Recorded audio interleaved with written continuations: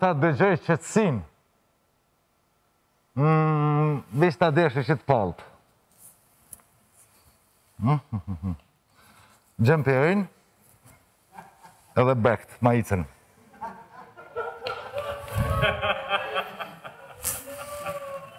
Që edhe ty për shdo rast, kamera mëp. Hajt. Prit. Jo si një konë që pesh. Mësë merë frim shpesh. Shikus të ndëruar mirë mbroma, jemi në emisionin më të qëlluar. E përbumë edhe që ta, 12 vjetë ju kanë bo oksigenit bashkë sot. Dje me qika, ju që i një metë që tu. I përshëndes, këto karika nga Suareka, këto 2 karikat jënë Gjakovare për shien, aja karikat jënë nga Podojeva, mirë mbroma, mirë se vjeni, hade rën hade. Ne elde kemi Ilberin veti 40, do më thonë, Drenica. Orkestren, Gjemilin e kemi gjujtë se ka ftyrë në qysh si italiano në për balkona. Edoni atje, Astriti, Majlinda, Donika dhe Teumani. Valboni e kemi reduktu stafin konform regullave që po i kërkojnë shikus të ndëruar institucionet tona, të cilat jënë për të duar trokitur, por dhe du të minimuna menagjimin e situatës. Publikun nuk e kemi pjesë kërësore të stafit, do më thonë ata se të arsonte i bon një njëri ka 2 punë, Linda në ka ardhë, shoqe unë e dashur, Linda Hakaj, Denik Përzeni, në ka arsonte, do të kemi pak muzik edhe Mysafir të shkurt, duke ju përmbajtur regullave që mos trim gjatë me një njëri, jo që na bëhet monoton, po këfar virusi, zdigjosh ka i shpun ati, me që të qëllim e largume dhe Arbenin edhe Valbonin si korona. I largume piktuit. Në kamet veç Ilberi atje virusi, kështu që... Po, tjetër, shka me thonë, marvla, jena kun që pesh, kush në boni këtë pun nuk di gjo, shqiptarve, shka si bon vaki, qëfar vaki jena boni, boco, shqiptarve. Dikush të të jonë kretë botën, po në kretë botën ka shqiptarve, vish neve në kanë botë është pihajnë edhe këta qertë. Po, normal, neve fotografin e kemi këto dhe kamermani në rezervë me bijama, shumë mirë. E di që kjo publiku që ka pas parë sonde disda student mërkullushëm, mirë po kërkojmë falje, nuk mujmë se dhe nuk për kemi tashmi u dhonë uje, apidin, ju kena pas lasu fort në publiku, uje, kjeksa se, dhe hajde më bosu falë oksigen. Ju falendrojmë gjithë publikun që kanë qenë dhe që do të vinë, më shpresë që jemi gjallësh në shkrejt poplë jonë. Në ka foli mirë me lindë, po, nuk ka dopt. Vish bolëzër ku ka si gjithë, bolëzër ku ka të qysh spedinia me kesha me kajtë. Për distancë kene nevoj, do më thonë, me mu me majtë, se vetë huna 80 cm dhe ju 70 1 metër e gjys. Politika, bravo, bravo politikanat tonë të dashur, bravo, bravo, bravo, në amurët në qafë që u prishit, jo që ju dojmë, po s'kemi tash konë mi shajtë, mo, e du të mu marrë me familjarë, mu përlanë në vetë, se kur dilshit ju në televizion, për shumë në filozofu, në shajshi, mu këtash, e prishit qeverin, mirë në botë, bravo në botë, edhe na ju bofshim. Se na këni lodhë shpirtin, o, preshen, vla, a një kja fjalla agim, kuptimi fjallës agim është ta, kur del djeli, adin, agim, erdi dita, a përse vjen agim, shkoj dita, vishnjeve në bon vaki. Njërë po, qërë tash ju si burë gru që e një 2 partit. Këtë përlahi nër veti, mirë mësë mu përlah, heq. Gabut që o përlat, po dhe këtë përlahi, thmit zdu në marvesh, që në këtë rast poplë o thmi. A dini që e keni poplën smut? Poplë smut ju për përlahi. Masë me bo zgjidhje. Në vanë se mi uqu maska se cilit. Në vanë se mi uqu dezinfektus, dorza se cilit. Spëthojmë na si Gjermania që ishtini 550 miliard në ekonomi, ose Shtetet Bashkuara të Amerikës 1 trilion, 1.3 trilion, ose Austria tje 38 milion, bile ka i mas, bile mi siguru se i blejmë vetë. E ju qohje për lahi. A patet na joni virusina, shka? Nuk e hongri kjo qetër, ja qysh ke puna? Shumë mirë. Mirë. Për menagjim bravo, të situatës. Numër 1 është shëndeti, mas ne ju për lahi. Ju bojmë na i vanë mu për lahi. Shpirtin na keni lodhë. Okej, këthehem në sonte kemi 2 Mysafir në studio, shikus të ndëruar. Ka shkurt 10 minuta, kërësisht për t'i falenderu për punën që po bojnë. Këta mjek tonë, herojt tonë të sodit. Mas ne me shlypni me marrë dugoj, mas i që të marrën virusi e zonë në doktor, e zonë, mos e prek mjek, si mas luftës. Dhe më thonë, mjek tonë janë në detyrë, bravo, ju duam, nuk për filozofojnë e fartë këshune, po mirë njësë se pisha poplin. Popli du të mjë një mu, juve, që mës me dalë, me najtë në përshpija, pse dolem në studio, në menum që du të me vazhdu emisioni, sepse as njoni s'ka garancion, as unë, as stafi, as kërkur s'ka garancion që na prek ose s'na prek kjo. Po lufta vazhdojnë, qysh vazhdojnë lufta së bashkë, ose në këtë luftës. Këtë popli ka detyrë me në shpi, politika mi menagju. Mirë, po nashta ma mirë në politiken mi izolu në shpi, popli me dalë në rrugë vla. Masanaj, a bën në i qysh së spedi, se normal që së është profesioni jemi, a bën në i qysh mi bo në qëto teste, edhe mi ditë. Ky e ka, ky shërohet, ky se ka, ky mundet me dalë. Mi pagujmë veta, kredita, në animon në i kusha. Se u tranum. Po jo, ja ku nisë mu të flanis, që ato a kena ma vonë edhe një psikolog me na folë, qysh mu me na gjuk të situata.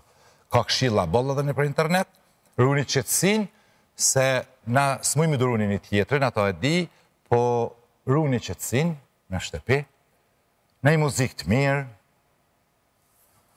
në i liber të shkurt, jo kësi libra sa përbiqitë në Facebook 400 faqe, se sunin lezon një 400 faqe, është rran, e liber të shkurt, këtë shkurt, qëftë prologën mi a lezu para thonin, ato edhe tirajin fund, 4.000 libra, në i shaha, në i sam, kontakt masët në përloma, kupton në si kina dasht njerëzit, heq, e ta që kina nismi dasht.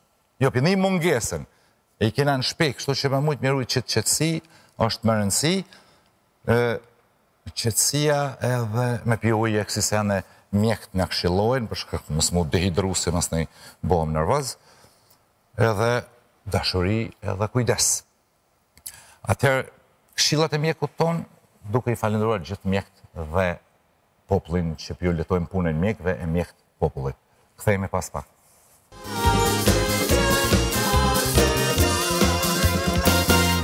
Përshëndetje shikues të emisionit Oksigen, përshëndetje besim dhe faleminderit për ftesën që më ke bërë që sot të jem së bashku me ju për të ndarë disa prej këshilla u shqetësimeve të mia si mjek rreth pandemisë me COVID-19 ose virusin korona i cili tani quhet në terma popullore dhe të besoj që të gjithë tashmë kemi familiarizuar këtë terminologji për ne.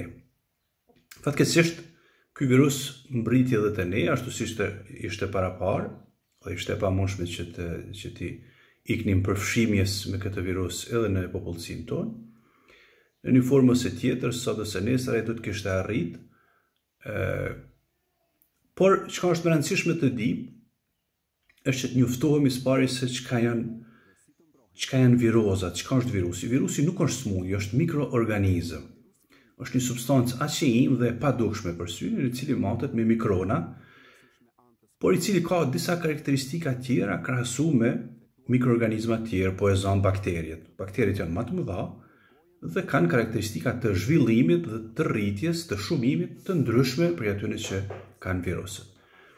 Viruset për të mbijetuar mund të qëndrojnë në ambientet rreth nesh, në ambientet të cilat jemi ne në kontakt me to, të cilat ne i prekim, për një kohë më të gjatë. Në këtë rast, për koronavirusin ose COVID-19, besohet që ai mund të qëndrojë në disa hapësina të përshtatshme, të cilat nuk janë në kontakt me diellin, me rrezet ultraviolet, për një kohë mbi 72 orë. Do thotë, ai mbetet ashtu në mënyrë latente, të msheft, të përgjumur, nuk zhvillohet, por në momentin kur ne prekim atë hapësinë, të cilën dikush e ka infektuar me virusin, ne me atë prekje e ofrojmë të organizmi jonë, e ofrojmë të mukozat tona dhe kështu virusit acidohet, që të bëhet pjesë e qelizave tona dhe kështu të filloj rizgjallërimin e vet, respektivisht shumimin e tij dhe shpërndamin e tij në organizëm.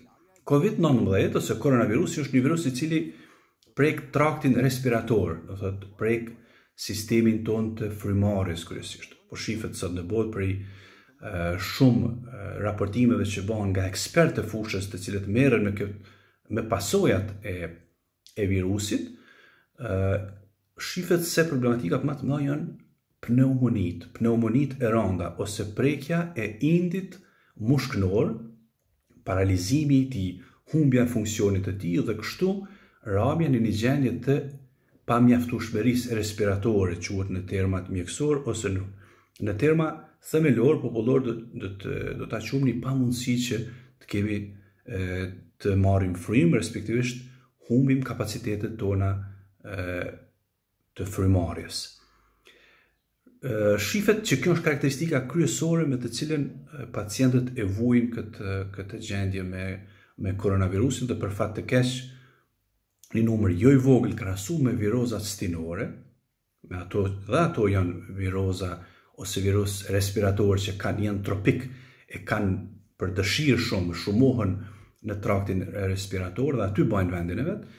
Shihet se koronavirusi ka një agresivitet shumë më të theksuar se viruset e influencës, po themi ata që janë virus të stinor, si të tillë, kjo pastaj ka bërë gjithë botën, do të na bëjë edhe ne që të jemi shumë të kujdesshëm në përballjen me këtë virus. Si duhet të ikim infeksionit me këtë virus? Njëjtë sikur me virozat stinore. Kontakti është rruga kryesore e shpërndarjes së virusit prej një personi në personin tjetër. Do të thotë, përpasoj, vetë izolimi është rruga më e drejtë e largimit nga kontakti ose rritja e distancës sociale në mes të personave, largon mundësinë që ne të jemi në kontakt ose në marrjen e këtij virusi. Nëse ai për një kohë të gjatë shumohet, shpërndahet për shkak të kontaktit tonë të afër me njëri tjetrin, ne kemi rrezik që të psojmë gjendje ose situata shumë të rënda, të cilat për fat të keq sot po i shohim në Itali, në Spanjë, në Iran dhe në shumë vende tjera të cilat për fat të keq do të jenë shumë shpejt të prekura në mënyrë pandemike, shumë agresive me këtë virus. Pra edhe një herë, mbajtja e higjienës personale, që do të thotë, kudo që prekim në ambiente të panjohura, por edhe ato të cilat i kemi të njohura dhe nuk e dim se kush ka qenë në kontakt, ose kush ka prek në ambientet tona, në tryezat tona, në ambientet tona të punës, në ushqimet që i marrim të paketuara nga raftet e marketeve, të çdo subjekti apo objekti se cilin ne jemi në kontakt gjatë ditës, ne duhet me njëherë të dezinfektojmë duart, të lajmë duart në ujë të nxehtë me shampon afërsisht 20 deri 30 sekonda, në mënyrë që kështu edhe nëse kemi qenë në kontakt me shtame të caktuara të këtij virusi, ne të pastrojmë duart fillimisht, në 2, të mos prekim mukozat tona me duart e papastra, derisa nuk i kemi pastruar. Mos të prekim syt me duart tona të papastra, mos të prekim gojën ose hundën me duart tona të papastra, për shkak të një kontakti të cilin kemi pas me dikant, për shkak të një shtrëngimi dore që eventualisht e kemi pas me dikant. Fillimisht pastrimi, higjiena, pastaj mundësia që të jemi të relaksuar në raport me mundësinë e prekjes nga virusi. Por prapse vetë izolimi, distanca, të qëndruarit në ambientet tona të pastra shtëpiake, është rruga më e drejtë, është rruga më e shkurt, është rruga më e mirë që ne të mbesim larg nga ky virus, të shpëtojmë vetveten, të shpëtojmë njerëzit të cilët i kemi në shtëpi të mushuar ose të prekur nga sëmundje të ndryshme kronike, për të cilët statistikat botërore po tregojnë që janë njerëzit më të prekur për ka vështirësia e daljes nga gjendjet e pneumonisë ose formave të tjera të prekjes së rëndë nga ky virus. Pra, pleqët tanë, prindërit tanë, njerëz të cilët i kemi në rrethin tonë, të cilët kanë sëmundje të zemrës, kanë sëmundje mushkënore kronike, kanë diabet, kanë sëmundje tjera të sistemit imunitar, të gjithë këta janë prej e këtij virusi në mënyrë që t'i nënshtroj dhe t'i çoj drejt një gjendje të rëndë. Duhet jemi ne ata të cilët duhet kemi kujdes të shtuar që këtë virus mos t'ja u sjellim njerëzve tanë në shtëpi, sepse ju e keni pa, moshat e reja kalojnë shumë ma lehtë se sa moshat e vjetra. Kështu që mos bëhemi ne shkaktari i prekjes me virus nga të afërmit tanë në moshë dhe kështu përpasoj t'ju shkaktojmë dame të parikuperueshme shpesh herë për këto mosha. Ju sot keni pa se kemi informacion të bollshëm, i cili informacion i bollshëm shpesh herë për fat të keq dhe nuk është i duhuni, sepse mediat për fat të keq në shumë raste lëshojnë informacione të pak klasifikuara, informacione të cilat nuk janë nënshtruar një klasifikimi ose një reviewje të një profesionisti mjekësor dhe shpesh herë mund të shkaktohet panik në popull të secili prej nesh për shkak të informacionit, për shkak të pamjeve jo të këndshme që na vijnë nga vendet të cilat janë prek me këtë pandemi. Unë ju këshilloj që në radhë të parë të marrim masat tona themelore të cilat i njohim secili, që është pastërtia, higjiena personale dhe distanca sociale, distanca me njerëzit. Në rastin më të mirë dhe ideal, qëndrimi në shtëpi. Dalja vetëm për nevoja shumë të mëdha, për nevoja të cilat nuk mund të zgjidhen me qëndrimin në shtëpi, qoftë për furnizime me ushqim ose për raste kur kemi probleme të rënda shëndetësore. Në raste të tjera, për të pas më tepër informacion rreth gjendjes të cilën mund të sjellë ky virus ose masave që duhet të ndërmarrim si individ, si familje, por edhe si shoqëri, duhet të ndjekim udhëzimet që vijnë prej Ministrisë së Shëndetësisë, respektivisht për Institutit Kombëtar për Shëndet Publik. Ata që një kohë të gjatë po bëjnë thirrje që ne të krijojmë distancën në me njëri tjetrin, që të qëndrojmë në shtëpi dhe mos dalim pa pasur nevojë dhe të mbajmë higjienën personale dhe kështu të qëndrojmë larg këtij virusi, respektivisht të shkpusim, të ndërprejmë zinxhirin e shumimit të këtij virusi. Pse duhet ndodhë kjo?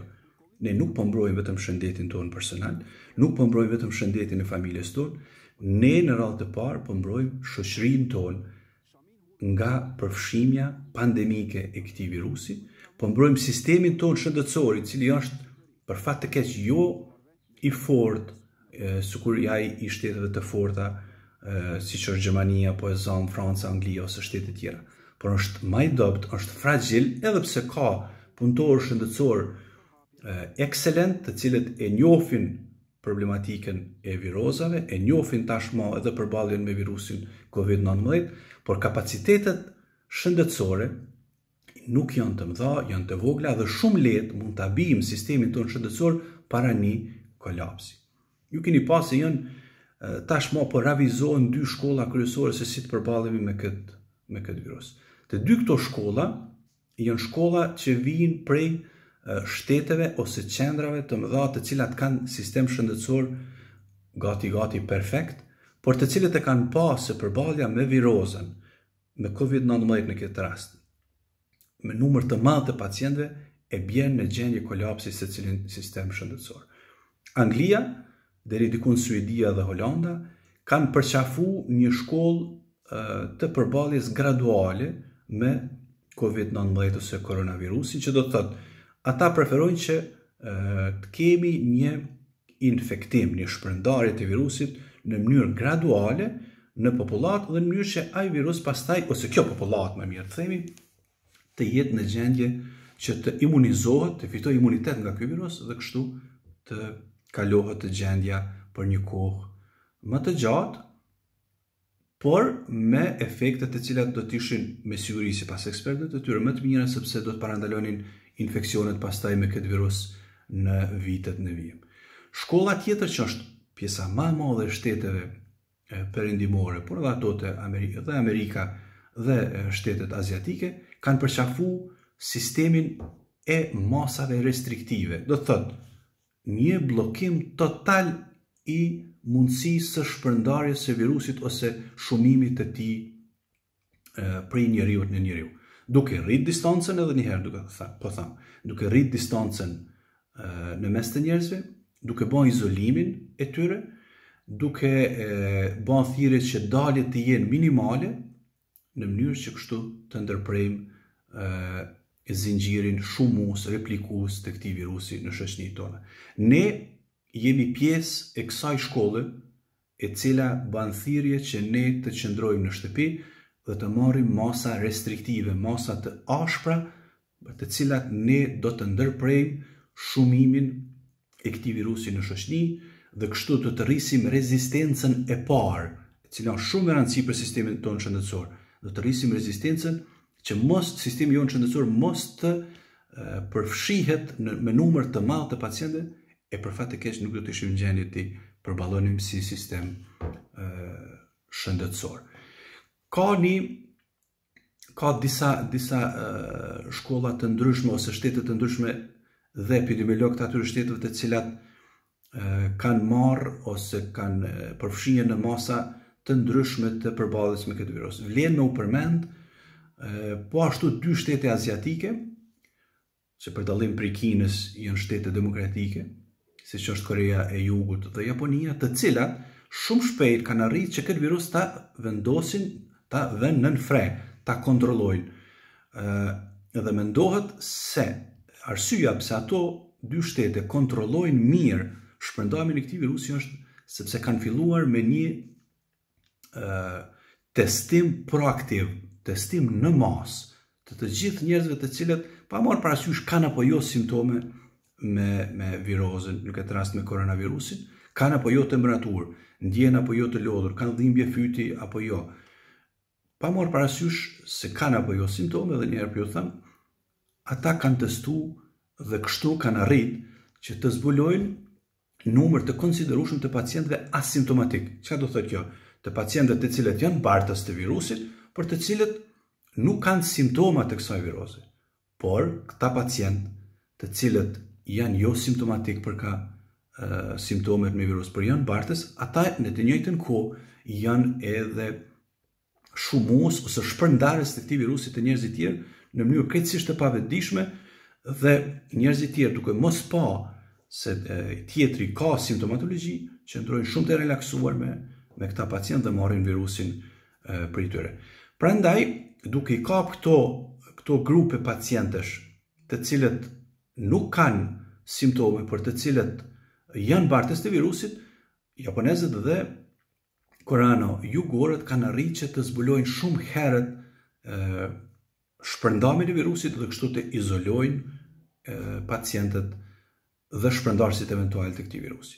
Do të ishte rruga më e mirë dhe më e drejtë pas marrjes së masave që kanë arritur që janë marrë në Kosovë nga instituti dhe nga ministria dhe frenimit për fat të mirë të shpërndarjes së kësaj viroze në Kosovë, që si hapi 2 të kemi testimin në masë të njerëzve, jo vetëm të atyre që kanë qenë në kontakt me pacientët të cilët mund ta shenë të konfirmuar me virozën, por edhe të atyre të cilët nuk kanë simptome, por eventualisht o kanë qenë në afërsi të këtyre pacientëve, o i takojnë lagjeve të tyre pacientëve, të qyteteve të tyre, fshatrave e kështu me radhë, sepse kështu shumë shpejt do të ndërtonim gjeografinë e shpërndarjes së virusit dhe do të arrinim që të izolonim grupe të cilat potencialisht janë shpërndarës të këtij virusi në Kosovë.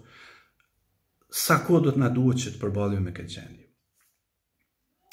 Virozat stinore, virozat të cilat prekin traktin respirator sipas ekspertëve të fushës, epidemiologëve, mikrobiologëve dhe infektologëve, thuhet që këto viroza zbuten, dobësohen gjatë kohës së pranverës së vonshme dhe verës së hershme. Pse?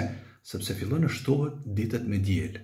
Ditët me diel, ditët me shumë orë me diel, janë shumë të rëndësishme që të dobësojnë dhe të shkatërrojnë virusin përmes rrezëve ultraviolet dhe ta bëjnë të pamundshëm shpërndamin e tij pastaj ose replikimin e tij në organizma të gjallë, sepse siç ju thash edhe në fillim, viruset jetojnë vetëm në organizmin e gjallë, aty shumohen.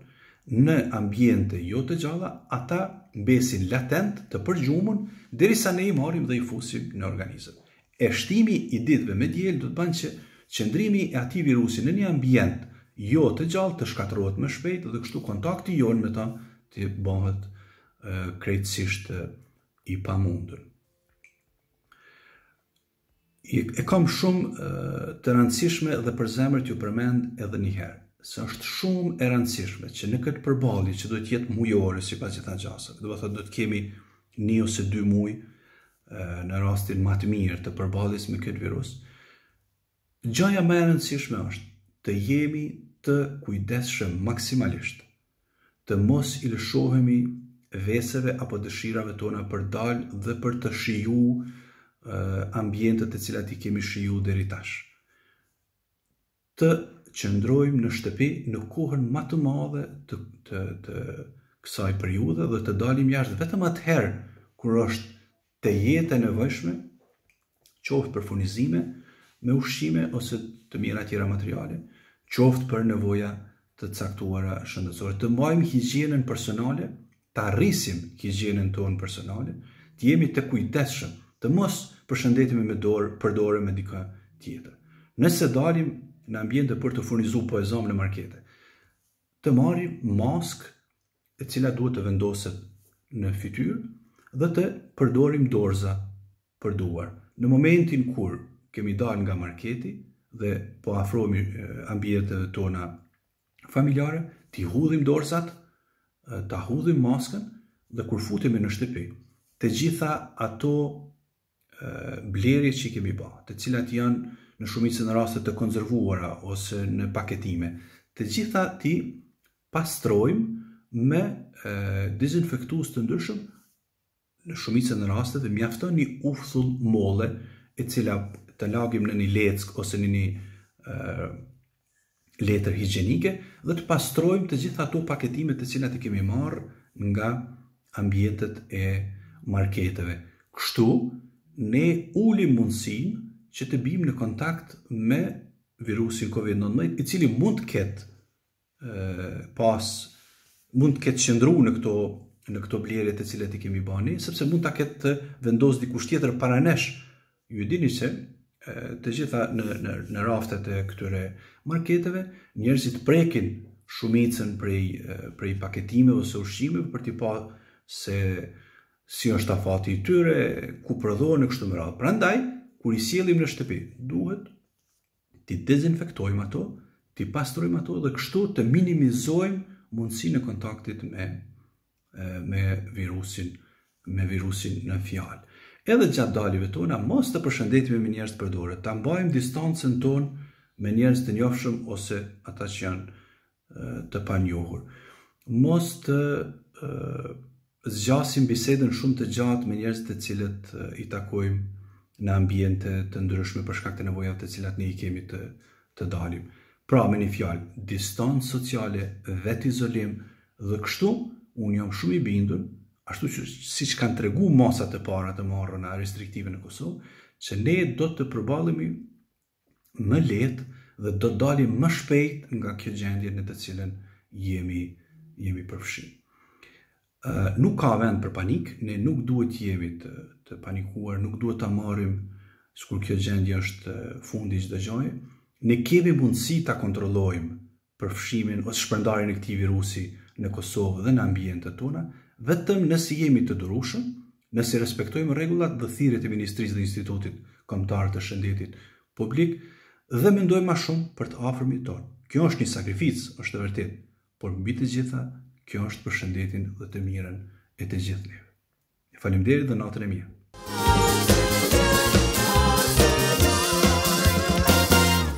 Faleminderit doktor, faleminderit për këto këshilla, shikues të nderuar, kemi mjek specialist, profesionist përkushtuar sepse din situatën që jemi fukara si popull dhe si qeveri, si shkatdush, e janë të dhënë maksimumi me këshilla të ndihmu mjekve, i ndihmojmë vetvetes. Panik, jo, kujdes, në panik, po, që bjen. Qështë të di shka ke, se s'pë di. Ja, qëfar emisioni, po së mësë me dit një me full. Falenderojmë na sponsorin Depo, i cili vazhdon të furnizoj marketet në për Kosovë, sepse marketet Depo ofrojnë kualitet të lartë dhe çmime reale, adekuat për Kosovë dhe për situatën, sidomos kështu ashtu furnizimi i Depos shumë i mirë dhe çmimet ndikojnë, mirë po tash vazhdoni Depo që të ketë furnizim siç ja keni zanat, që është dëshmut gjatë këtyre ditëve të urgjencës në për Kosovë që po kalojmë na, edhe sigurisht që konsumatori ka vrejt dallimin në çmime. Bravo Depo, keni ofru produkte me çmime reale dhe dëshmut seriozitetin me ofertat që i keni për qytetarët. Me këtë rast, thot Depo i njofton qytetarët e Kosovës se në 50 pikat e Depos në të gjithë Kosovën vazhdojnë ofertat më të mira në treg për produkte të nevojshme, për familje, dhe këto pika po furnizohen vazhdimisht që t'i plotësojnë kërkesën e konsumatorëve. Dhe slogani Depo, blej dhe kurse. Ndërkohë, para se mi ftu këngëtarën tonë të dashur shoqen tonë Linden, mu kujtu dhe një samë me siguri që qeveria të bo, a i kanë largu qëto kredite, këstet a ju kanë shty njerëzve, se njerëzvet janë në halë, qëra gjitë, kur ki dishka pronë, kur ja këshu dikuj me qëra, du më thonë t'i je i pasur. Nëse se boni me vullnet, ju që merë një qëra për i dikuj, i shkon mirë, valla qeveria me ndërhy me njëherë edhe mi stopu, se zakonisht në përgjendje të rënda psikologjike, ekonomike, popullion, solidarizohemi me të varfrin, po dhe nëse nuk nakpunën nga pjesë e zemrës dhe ndjenjave, atëherë duhet me ndërhy shteti që qëragjit mes mi u marë qëra njerëzve, sepse ata s'jën të fitu. E ti kur jetë qëragji, ti përsëris vetëm për mendhi une, a thash mirë edhe herë, ti dje që je i pasur. Mos ju merrni qëra njerëzve. Edhe privat, firmat private, jep një rrogat punëtorve, amon, bëni qare, gjysa, bot, dishka derisa nuk ndërhyn qeveria, diaspora, dishka duhet mu bo këtu. Me stilojmë njerëzit, se ma vonë do të flasim edhe për efektet e krizës, se do të kemi, do të flasim me policinë tonë të ndëruar. Mirë po, shkojmë të konga, për shkak se emisioni jeta duhet të vazhdoj pa u dorëzuna, prandaj sonte thasha dhe ma herë kemi thirë dë shok, shtu javë pas jave do të thirim këngëtar të mirë fill. Hajde Linda, ta dëgjojmë një këngë bukur nga Linda dhe orkestri jonë. Linda dorën ta kumë dhonë para 2 vjete, s'ki nëvoj me ta dhonë dorën, ma din dorën e në gjenë. Linda hakaj dhe oksigen bend.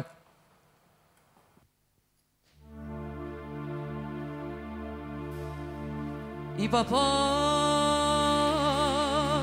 me shumë hale, ku jam le e ku jam rit, kur filloi kjo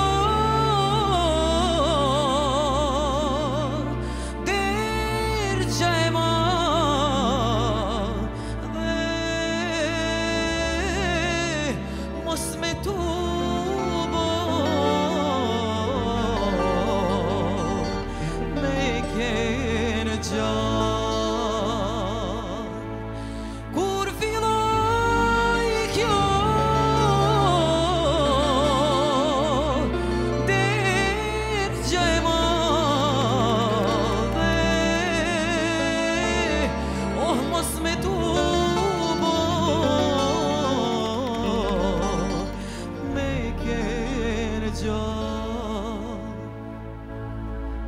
Oh mojnan e zizanane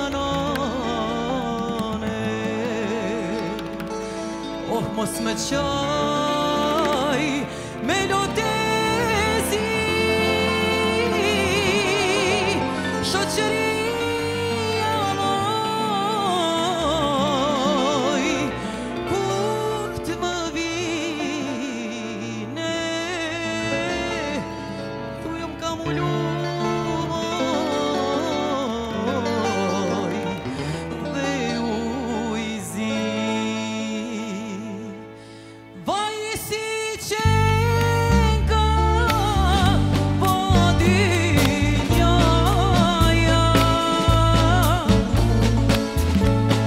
Mos me tubo Me kenqa Unoj vjeri Fukaraja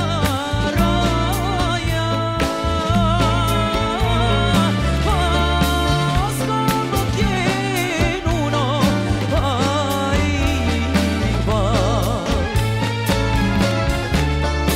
Unoj vjeri Fukaraja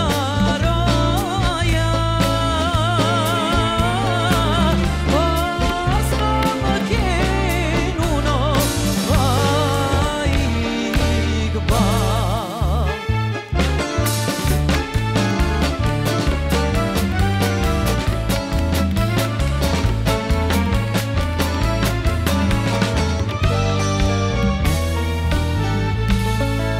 Rrugën mora me lote lava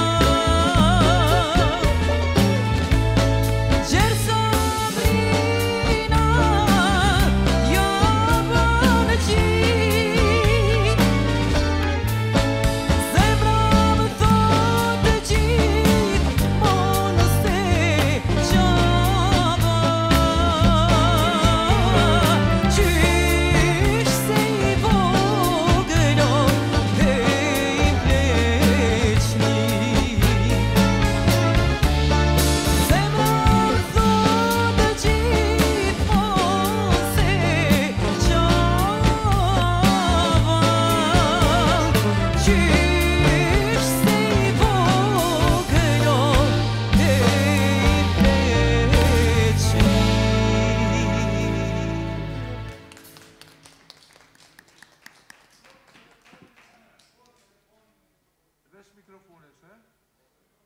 Kështë ju kalëzu shikuza që kur telefonin në gjërim nuk e mbaj për shkak se veç që më kujtu një fotografi, e keni një fotografi shumë botërore, ta qova në Viber, andi edhe ki një karikatur bota të këshyr vetën kur ka qenë normale. Shikus të ndëruar, na vazhdojmë emisionin me Mysafirin. Kush na vjen Mysafir?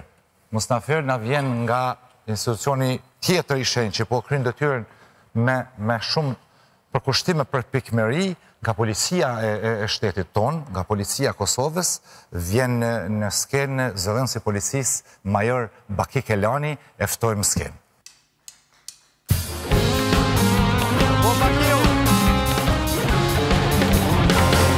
Baki, pa kontakt nga ka thonë. A guxebet përshëndes shtu? Përshëndet edhe juve edhe gjithë shiquzve tuj. Faleminderit shumë. Gjithë qytetarve. Faleminderit shumë. A mi u drejtu me Baki, major... Cila ju konvenon? Cila është ma e rregull? Baki nuk e ndroj kur. Baki vlavi joni, vlavi joni. Mirë mbroma, faleminderit shumë që nuk i bashkangjit në këtë emision sensibilizues edhe nashta edhe ju keni nevojë pak për përkrajnë e popullit për mi u falenderu për punën që për bëni dhe që së përdorëzoj. Që Bakia, pa mund që ka jeni polici në gjendje, mund mi qujtë në kjo gjendje jashtëzakonshme, është në krejt botën. Faleminderit Baki. Besim faleminderit edhe për juve. Faleminderit që na mundësu që t'jemi pjesë e emisionit juj.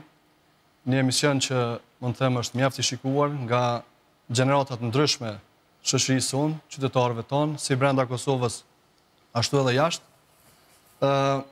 kemi ardhur me dëshirë në emision edhe pse po mundohemi që kohëve të fundit edhe ne të praktikojmë dhënien e mesazheve tona, deklaratave tona në mënyrë nga distanca përmes mjeteve elektronike, mirë po këtu sot e pam të arsyeshme që të jemi pjesë e emisionit, sepse qytetarët ka nevojë të kenë informacione zyrtare, ka nevojë që të kenë mesazhe zyrtare në mënyrë që të jenë të informuar, sepse dim që jemi në një situatë jo të mirë, jo vetëm Kosova, por e gjithë bota, e gjithë globi, po përballet me një smundje, me një epidemi e cila po merr jetat njerëzve.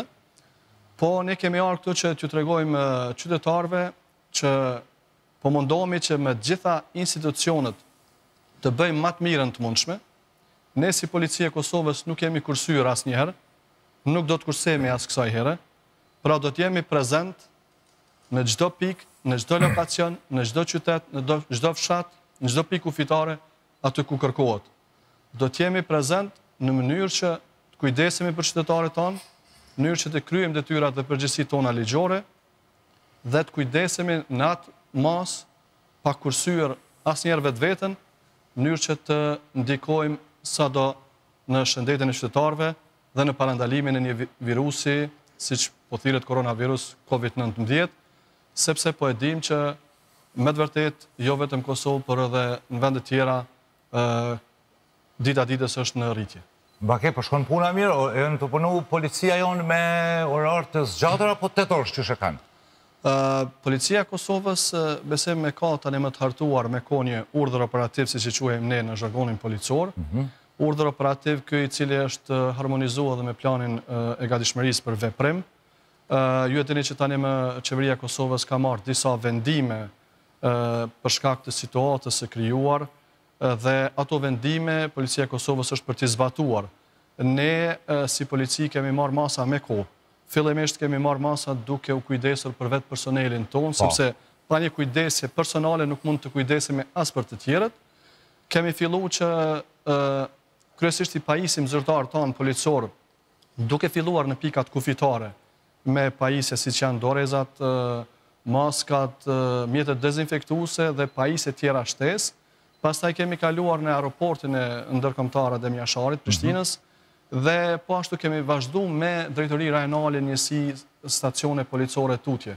Ju e dini që Policia e Kosovës është një institucion mjaft i madh dhe ka një numër dikun mbi 9.000 punonjës përfshirë dhe stafin civil dhe normal që kërkohet angazhim dhe ende janë duke vazhdu procedurat edhe të pajisjes, por edhe procedurat tjera si që janë dezinfektimi i objekteve, sepse e dim që në objektet tona policore ka qasje të shumta, për shkak natyrës punës që kemi, dhe po mundohemi që me të vërtet të bëjmë maksimumin. Nuk po kursemi në asnjë rast vetëm. A janë shëndoshë mirë policia jonë? Si janë që po thuni edhe ju që në kontakt gjithë ditën? Duke e parë që me të vërtet mund të jemi personat e parë zbashku me institucionet tjera si që janë mjekët dhe të tjerët përfshirë doganierët në pika kufitare, që jemi në kontakt me njerëz, fatmirësisht. Deri në këto momente kur jam në emision me juve, nuk është evidentuar, po nuk ka rezultuar asnjë rast që zyrtarët policor të jenë identifikuar me smundjet virusit. Kemi disa zyrtarë që janë vetë karantinu, për arsye se kanë ardhë nga shtetet të ndryshme për shkak se kanë qenë në trajnime të ndryshme.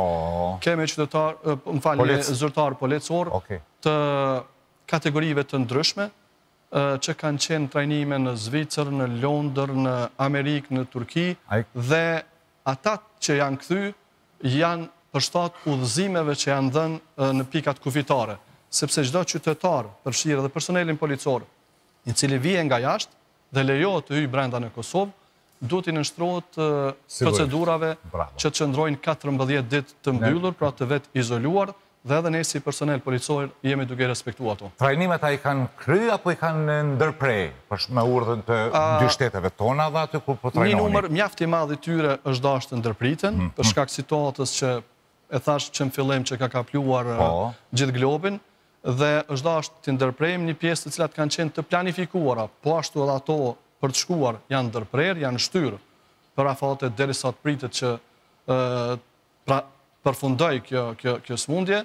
dhe një pjesë kanë qenë në përfundim, që do të thotë kanë arritë të përfundojë, vetëm kanë qenë procedurat e transportit apo kthimit për në vendin e tyre. Baki, personalisht, sigurisht që edhe si polici një qytetari i vendit ton, po mund është mjë përmbajt këshillave nga institucionet mjekësore ose edhe vetë policia që po jep dekretet? Besim, po dhe ta bëjnë ndonjë lëshim të mundshëm për shkak të audiencës, për shkak të qytetarëve, për shkak të uniformës, duhet them që po i përmbahem edhe po i praktikoj në përgjithësi. Çka po bëni në shtëpi? Thënë drejtën, mundohem maksimalisht i përmbahem.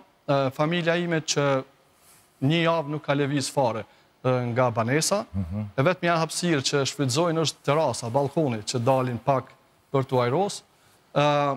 E dim që është vështirë të i përmbahemin për shkak se jemi mësu që të lëvizim, jemi mësu që dalim me aktivitete.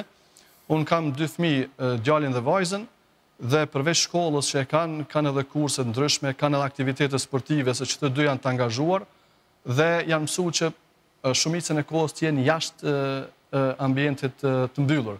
Mirë po, duhet të përmbahen, sepse është në interes në gjithë qytetarëve, është në interes të vetë familjarëve, dhe normal që po mundohemi që të angazhojmë me mësime më tepër, po praktikojnë disa ligjërata publikime që janë bërë online të librave të ndryshëm, po praktikojnë edhe disa lojra të kohërave të vjetra që nuk i kam praktikuar si gjenerata të reja, dhe ne po ja angazhojmë ka pak në drejtim, mënyrë që ta kalojnë kohën sa më mirë që është e mundur. Sepse fëmijët nuk po thonë kemi orë policore, po javë policore, se polici në shtëpi, po? Në fakt, janë adaptuar ata me këto orë policore, mundohem që t'jem mjaft tolerant, që t'ju jap hapësirë ta zhvillojnë vetën, sepse këshillat ju jap. Sigurisht. Nuk është që po do me relaksu pak bisedën, Baki, absolut. Që do më thonë thash fëmijët, nuk thash gruaja, po ti që shpëkalon me policin tonë personal? Gruaja general. General? Okej, kontakte të ralla, po hish. Po më mëj. Kontakt me legjitimime, eksisena, apet nalë gruja, kur për del për një dhomë tjetër, me thonë, kontakt në distancë 1,5 metra deri në 2. 1,5 metra deri në 2? Po, ashtu si që kanë dhënë udhëzime, kështu që po duhet ju përmbahemi. Po, pra, a ki dhomën e madhe atë vogël? Dvogël. Dvogël, se është pjesëtari policisë sonë edhe i kanë kushtet shumë të vështira, se po të dalë tash të sigurimi. Nuk keni sigurim shëndetësor, Baki. Policia e Kosovës, e shtetit tonë, sigurisht, me këta politikane që i kemi markant. Besem, ngritën një çështje që është me të vërtet shumë problematike për policinë e Kosovës, sepse mund të them lirisht që jemi e vetmja polici në rajonin botë kudo që funksionon pas sigurim shëndetësor.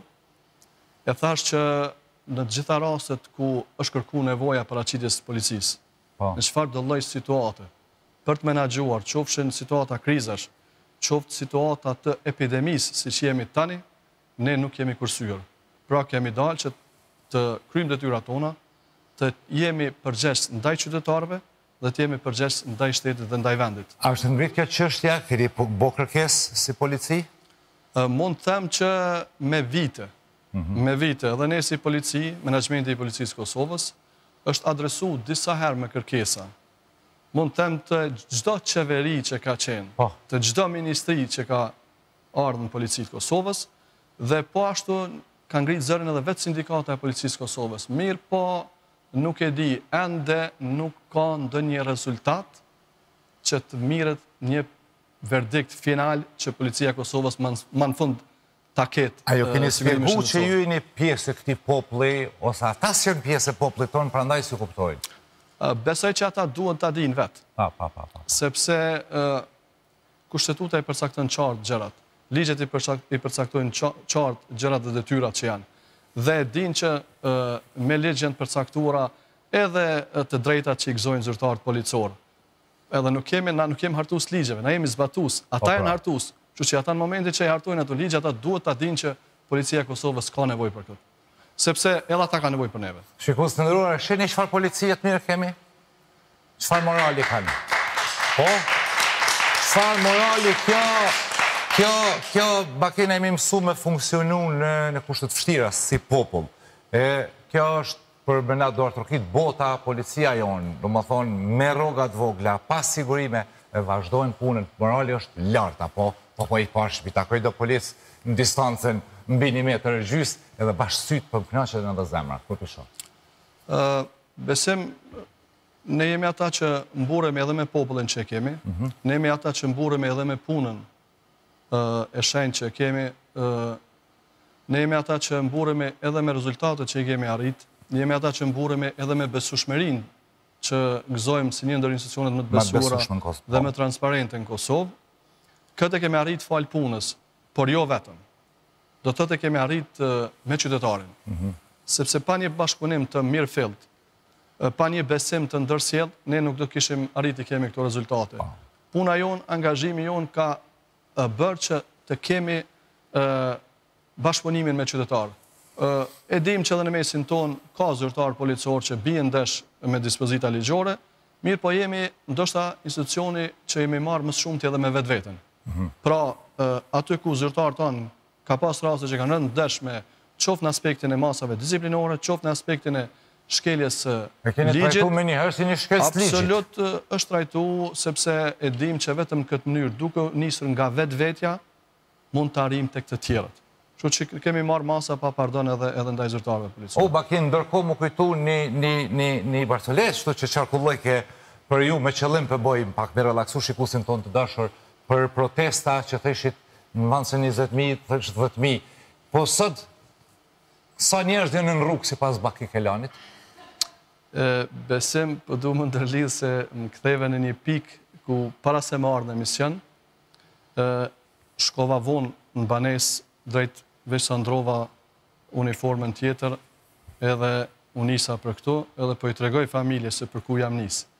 Edhe djali tha, bab, a ka audiencë? Thash jo, se për shkak kushteve besoj që s'do të ketë. Thash, pse po m'pyet? Tha po, kisha pas qef me konën e aty me ta bë një pyetje si në një emision të kalum, tha fëmiu ja ka bë pyetjen një përfaqësuesi që ka qenë, një kryetarit komunës. Po. Thash, çfarë pyetje më kishte bë? Pikërisht këto që më bën. Çto, a?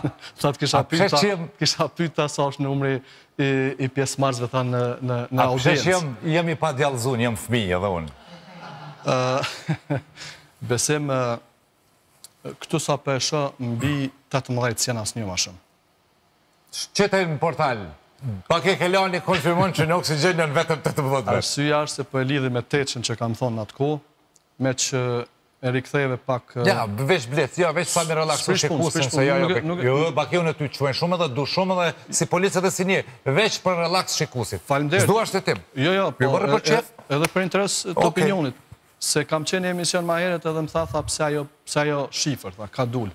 Thash nuk është me fajnë temë, është me fajnë që mu më ka vdek mësusja në atë kohë, thash edhe kam rri deri te numri 8.000, nuk kam rri me ditë ma shumë numra. Thash edhe kjo ka qenë arsye. Po kjo është me do ashtë orkete, dhe më thonë, polici për din për mi numrin 8.000. Super! Odna? A jemi 18 fix jemi ja? Pse ti vetën për një gjenë për një të plot atja? Ja! Baki Kelani, shikus të ndëruar. Baki, një pyetje pak ma të rrumë që zdo të doja që të ndodhte. Sigurisht që policia jonë është e përgatitër edhe për ndonjë revolt eventuale nga kriza që mund të ndikojnë në psikologjinë e njerëzve. Do më thonë njerëzit s'kanë edhe një kohë të shkurtë, s'kanë ku më marrë me hongër edhe me pi. Unë e bona thirë edhe me i zvoglu, me i nalë qërate, mësë me marrë. Është policia jonë e përgatitur për ndonjë plaçkitje eventuale, manifestim të maskave në Kosovë?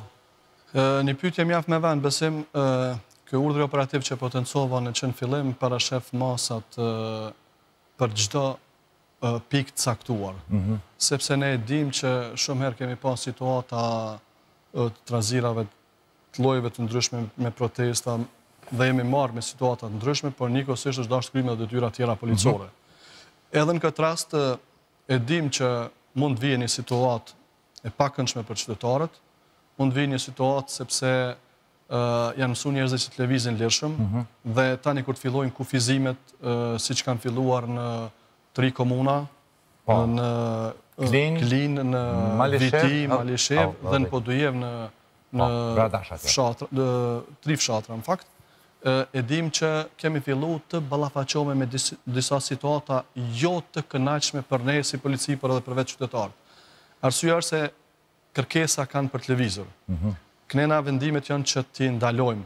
Dhe normal që ato me njëherë vije drejt e një situatë kur ti duhet t'jesh aty për t'i ndaluar ata dhe presim që ketë situatat tilla, mirë po jemi mundu sparit të fillojmë me këto këshilla psikologjike dhe të vetë zyrtarët policor, përveç paralajmërimeve, posterave të ndryshme që kemi bërë fillimisht zyrtarëve policor, si duhet të ruhen ata vetë nga kjo epidemi, kemi bërë edhe trajnime nga Drejtoria e Shërbimeve Shëndetësore që është brenda institucionit policisë, se si ata duhet sillen konform kësaj situate dhe si ata duhet të jenë në një qetësi absolute edhe po të ballafaqohen me situata të tilla. Pra duhet ta kuptojnë edhe qytetarin mbi kërkesat që ata i kanë dhe mbi problemet që atyre mund të shfaqen.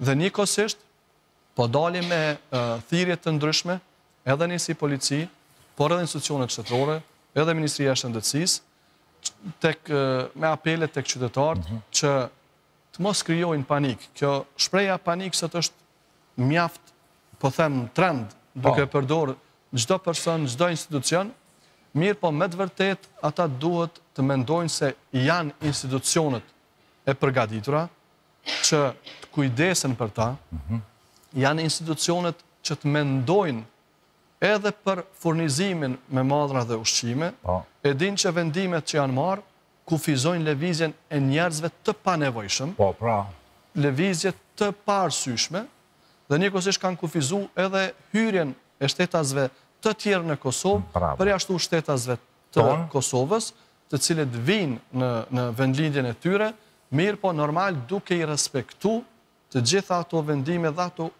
udhëzime që janë dhënë nga institucionet.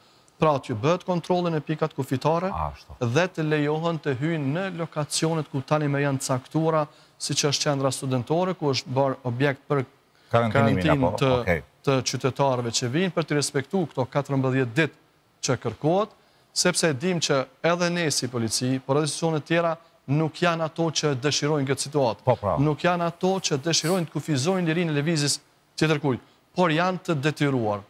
Po e them të detyruar në qëllim të mbrojtjes së jetës qytetarit, në qëllim të mbrojtjes së jetës çdo personi që mund të atakohet me një epidemi të tillë. E dim që është e vështirë, por zbashku, si polici, zbashku si institucione tjera, si qeveri dhe si qytetar të çdo kategorie, do të arrijmë që t'ja dalim edhe kësaj. Baki ka dhe policë civil ton shumë në teren tash? Kemi policë të uniformës, por kemi edhe policë civil. Super. Policë civil mund t'ja angazhojmë ne në çdo situatë kur vlerësojmë që ka nevojë numri që të rritet.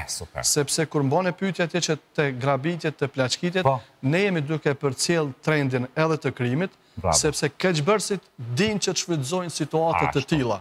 Ka njerëz ku posedojnë 1, 2 apo më shumë prona, dhe ata e mbyllën një pronë për shkak të kufizimit lëvizjeve dhe prona tjetër mund të jetë e pambikëqyrur. Dhe për këtë arsye, duke i ditur këto elemente, duke i ditur se keqbërësit nuk shikojnë situatën, por shikojnë ta kryjnë veprimin për ata çka planifikojnë, do të mendojmë dhe planifikojmë edhe në ato pjesë. Kemi angazhu zyrtar të kategorive të ndryshme, të profileve të ndryshme, duke filluar nga ata patrullust, nga njësitë e reagimit shpejt, nga njësitë e specializuara, ne kemi ndërprerë të gjitha pushimet besim. Bravo. Çdo zyrtar policor është urdhëruar që të jetë në detyrë. Po flasë për ata të uniformuar. Se ju e dini që edhe vendimi i qeverisë e përcakton që përjashtu personelin mjekësor dhe policor nuk ka nevojë apo nuk kanë mundësi të marrin pushime. Ne jo kemi dhënë pushim zyrtarëve policor që janë të sëmurë, që kanë kategori të rëndë sëmundjeve, sepse kemi një numër bukur të lartë fatkeqësisht tyre, që i kemi me sëmundje të tilla dhe ata jemi të detyruar që t'ju japim pushim dhe kemi dhënë pushim personelit stafit civil, një pjesë e tyre mundon që të kryejnë detyra nga shtëpia përmes formave elektronike dhe kemi liru zyrtar policor të cilët në raste caktuara janë të dytë prind në polici apo njëri prind mund të jetë edhe në ministritë apo në institutin e shëndetësisë. Dhe për këtë arsye që njëri prind duhet të jetë në shtëpi kujdeset fëmijëve, ne jemi mundu që t'ju përshtatim oraret. Sadopak njërin të angazhojmë në pjesën e pasdites, tjetër në pjesën e paraditës. Kështu që po bashkëpunojmë edhe me institucione tjera, që të kemi sa më shumë zyrtarë në teren, sepse e dim që sot zyrtarët policor kërkohen që të mbulojnë mjaft pika. Kur e them mjaft pika, tash llogaritën vetëm nëse marrim masa ta izolojmë një qytet, një komunë, sa hyrje dalet janë, dhe sa polici duhet jetë në detyrë. Në këto rrethana do të minimu populli vetë, nëse në një pikë duhet 10 policë, për shkak që mes me lo njerëzit me dalë, pse ka nevojë 10 policë, një policë sa për me thonë, sepse populli duhet me dalë vetë, mi mbajt. Populli dashur të ndihmojë policisë, se kanë shumë punë, janë pa pushime, janë, do të thonë, mirën me mbajtjen e rendit të rregullit, janë të rrezikuar vetë nga virusi korona, si dhe mos harrojmë dhe shërbimet e huaja armike të Kosovës, inteligjente, tash veprojnë shumë në Kosovë. Qoftë me përhapjet virusit, qoftë me ngjallet paknaqësisë në popull për ndonjë revolt, të ndihmojmë policisë. Lajmëroni, Baki, ku mujmë lajmëru? Kemi numra? Janë numrat e policisë 192 që është numër publik çdo herë dhe numrat emergjent që janë pra 192 dhe numrat tjerë që janë dhe faqen e Policisë Kosovës, si dhe numrat pa pagesë, si tani me veçanë publike, dhe të policisë kanë qenë çdo herë publike. Du të kthehem besim tek qytetarët, unë du t'i falenderoj publikisht qytetarët, se me të vërtet, deri në këtë kohë kanë tregu një maturit madhe, kanë tregu një bashkëpunim të lartë me Policinë e Kosovës, kuptohet përjashtu raste të caktuara, ku mund të ketë pakënaqësi dhe mund të vihet deri tek ndonjë ballafaqim i policisë. Ju e thatë që policia është të në kohën detyrë më herët dhe të ndihmojnë policisë. Bët pyetje edhe tek orari, si çfarë orari janë të angazhuar zyrtarët policor. Deri tani jemi në orare të zakonshme, po flas kryesisht tetorshe, shumica e numrit të Policisë Kosovës përjashtu në dhomat komanduese që tani kemi të aktivizuar edhe në nivel qendror, pra që nga momenti i shpalljes së epidemisë dhe në nivel të drejtorive rajonale kemi të angazhuar dhomat komanduese që funksionojnë 24 orë. Pra, mbajnë në mbikëqyrje 24 orë çdo rajon të Kosovës, çdo drejtori rajonale dhe nivelin qendror i policisë, që është po ashtu i ndërlidhur edhe me qendrën e situatave në nivel të shtetit. Po mundohemi besim që të jemi prezent, po mundohemi që të kryejmë detyrat tona. E dim që kjo periudhë supozohet që të zgjat pak. A keni ndonjë informacion që mund më na shpalos? Nuk është domen të policisë, nuk është pjesë e policisë që ne t'japim. Mirë po, pritet që të zgjat, bazu edhe në situatat e vendeve tjera, si që janë shpesh i referomi Italisë për shkak të gjendjes dhe numrit që kanë më të lartë atje. Mirë po, duhet që këtë situatë ta tejkalojmë vetëm së bashku. Nuk mund të arrihet të përfundohet vetëm me polici, nuk mund të arrihet të përfundohet vetëm me shëndetësi. Por edhe ju si mediume, edhe në institucione, të jemi çdo herë pranë qytetarit duke i dërgu mesazhe të qarta. Mundoni të respektoni udhëzimet e dhëna nga institucionet të shtetit, mundoni të qëndroni në shtëpi pranë familjeve, mundoni të kufizoni lëvizjet, po them, të panevojshme, jo ato emergjente dhe të nevojshme, mundoni që çdo herë sa herë që keni nevojë për ndonjë qoftë edhe për cjellje, qoftë edhe angazhim të institucioneve pranë familjeve, ne jemi të gatshëm që t'jem pranë tyre. Sepse e dim që nëse ata kufizon, ne do të kemi më pak punë me qytetarin, do të kemi punë me detyra tjera. Të parandalojmë rastet e vjedhjeve, parandalojmë rastet e grabitjeve, sepse e thamë që në këto situata mund keqbërësit të shfrytëzojnë. Shikus të nderuar Shqip, po na flet një vëlla joni, na knaqe Baki, ju lupshin dur të kom të truni e kret, të fala gjithë policisë sonë të dashur, për krahen morale e keni nga populli, s'paku po flas nga stafi oksigjenit të cilin e falenderoj, stafin oksigjenit që të gjithë kanë dalën në punë, nuk do më thonë që Valboni, Arbeni edhe disa tjerë, po i kemi thonë mes hajdeni, jemi mundu mi reduktu, falenderojmë edhe për stafin, që të gjithë askush s'ka mungu. Baki. Falenderojmë edhe një stafin, pa tjetër. Baki, nëse nuk i dhe dishkanat ju këshim liru juve për shkak që atje ma shumë la dukesh. Pa tjetër, besem unë nga këtu duhet të shkoj drejt zyre, sepse e dim që detyrat na presin, nuk po kursejmë orare, nuk po kursejmë vetveten. Ne jemi mësuar që t'i mungojmë familjes, edhe pse në këtë situatë kërkohet jemi të familja, mirë po e dim që detyra na pret. Unë i kam pru dodorata modeste, jam mësu të i pa në emisionet të tru gjithkush, tash mos m'jap kritik që... Po ti sonte edhe je edhe si publik, s'po të kritikoj, edhe si publik, se unë e publiku në mundon a mi kursy që mes me shpenzu, mirë po ja Bakiu si shikues, sonte... Unë po t'i lonë tavolin, ti mund është mi dezinfektu masanej. Shumë knatësi, nuk kasha me dezinfektu të policisë, Pjesa bukër. Çfarë knatësi e. E di që ki dëshirë për me shkrujt, ki të policisë. Që nga policia jonë shikus të ndëruar, me shkruj shala veç lajmet mira dhe revista Policisë, apo? Këto e në revistat Policisë, besim, janë revista që ne i shkruajmë shkrimet nga vetë policia. Unë jam edhe si kryeredaktori kësaj reviste. Shkrimet që ndërlidhen me aktivitetet e policisë, shkrimet që lidhen me planet e policisë, përfshin kuriozitete dhe gjëra që e shohim që janë në interes për qytetarin. Kjo revist përgatitet në 3 gjuhë, në shqip, gjuhën serbe dhe gjuhën angleze, edhe distribuohet në gjitha drejtoritë rajonale, në mënyrë që qytetarët ta dinë se cilat janë njësitë e policisë, cilat janë detyrat dhe përgjegjësitë e policisë, dhe në cilat raste edhe ata nëse ka nevojë të ankohen edhe ndaj policisë, pse jo?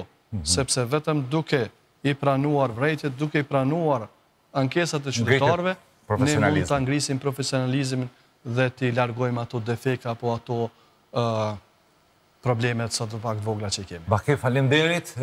Oksigeni është gjithmonë i hapur në çdo informat që ju duket që na mund më ndiku në popull për shkak të shikueshmërisë. Unë ju falenderoj, punë të mbar. Edhe dorën ta jap në një ditë tjetër se po pritoj se ku mbu do vjet, edhe kur shkon në shtëpi të fala fëmijëve, bashkëshortes dhe distancën mos më harro. 2 metra. Shikues të nderuar, Major Baki Kelani, e falenderoj shumë. Bashkëpunoni me policinë për kur gjë tjetër, veç është e jona. E le mo që janë profesionistë na dojnë, e punën kushtet vështira, e me rrugat vogla, pa sigurim atje, e kështu me radhë. Baki, faleminderit shumë. Faleminderit edhe juve. Shkon Baki Kelani. Na nuk përbojmë ata me bryll heq, se dyqysh s'ka nevoj, flasin zemrat dhe mendimet. Për përshëndes shumë. Faleminderit Baki. Faleminderit qytetare. Major Baki Kelani, faleminderit Baki, faleminderit fala kolegëve, vazhdoni punën se populli ju pret edhe ju don. Linden e falenderojmë shumë Linda Aker dhe Denik Prizeni, erdhen për mi fresku pak. Dhe Gjemila, e mirë loqë atje? Aje okej? Mirë. Mirë jera atush atje? Kimë, ta manë që shki... Unë e më nuk e ndroj venin, qëtu. Se ndrojnë venin, a një Gjemili... Lërgë artistave, ma mirë. E kanë shkru gazetare, janë grupe, kanë një grupë Oksigen në bend, veç 3, thene me edhe Gjemili se gjuna. Se Japona thash, Gjemil, qështu? Qështu këtë folë, kundër Gjemilit. Thash, Gjemil, qështu ka dal dole, a ditë të thonë, Gjemil, pi përvojmë ja hatë, a di shka, hatë miro, mes hajde Arben në ka metën shkup. I shtellën me izoluar. Valbushi është i valtonizuar. E kam shtellë valtoni, ka ku për shkën, se për la fliq këtuhën.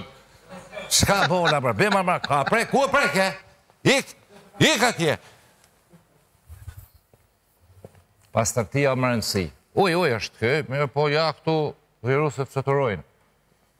Mirë, që, këta, urdhë, në, vazhdojmë, mirë është. Prit tash se duhet me i hukat. E kemi edhe këta. Shpendi i kishë shpëndalën për pështin kësja? Bravo. Që si vepra fillë, bravo shpend. Mi da turth. Gjemila, për me më qitë bërë taloj kryt me qitë alkohol, se për të knashka. Njërë alkohol. Bëma pak mezi, Ilber. 2 speca, pak si, pak asi. Djema u lodhet. Donik, e dojnë mira. Po më qëtësira hati. Qëtësi, dëshysh. Kur ma qëtë sukon, emision shumë i qëtë, shumë publiku, mat edukun, mat. Hiq, hej, zoni s'pi u meke. Edhe dyqysh si s'përshihi bre publik? Ha? Bravo, bravo, bravo. Bravo, bravo, bravo. Jepja mikrofonin më sprito. Këse karikës qeter? Bravo, karika. Po? Po? Po e di, jemi emisioni shikuar, i qëlluar, po? Që. Edhe bendën e sot e zut? Thash se të pare në po tretin e në mësu. Shumë mirë. Hajde dhurat, hajde, faliminderit, hajde, okej. Nice. Që, shikus të ndëruar? Që, bravo. Shumë bukur. Vete ki vizatua? Këthe ta shoh besim? Bravo. Që, ata shëvel? Ama ta shoh? Fantazi, t'lum. Që sa bukur, T'lum, fantazi. Mene tash ta këthej kështu. Hope, kënej du t'pi këthuj për e dënë kështu. Opa, shtu. Tash kështu se kryt të poshtë e ka. Moj, cëllë, hop, bravo. Ja, shikus të ndërua, shfar, zonsa, kemi shfar studenta, bravo. Ha? A pishana, a pi marti. Moj, pëtë pja. Bravo e donë, bravo, ajde kura jo donit. Bravo e donë. Qa ty le. Perfekt. Mirë. Don bre.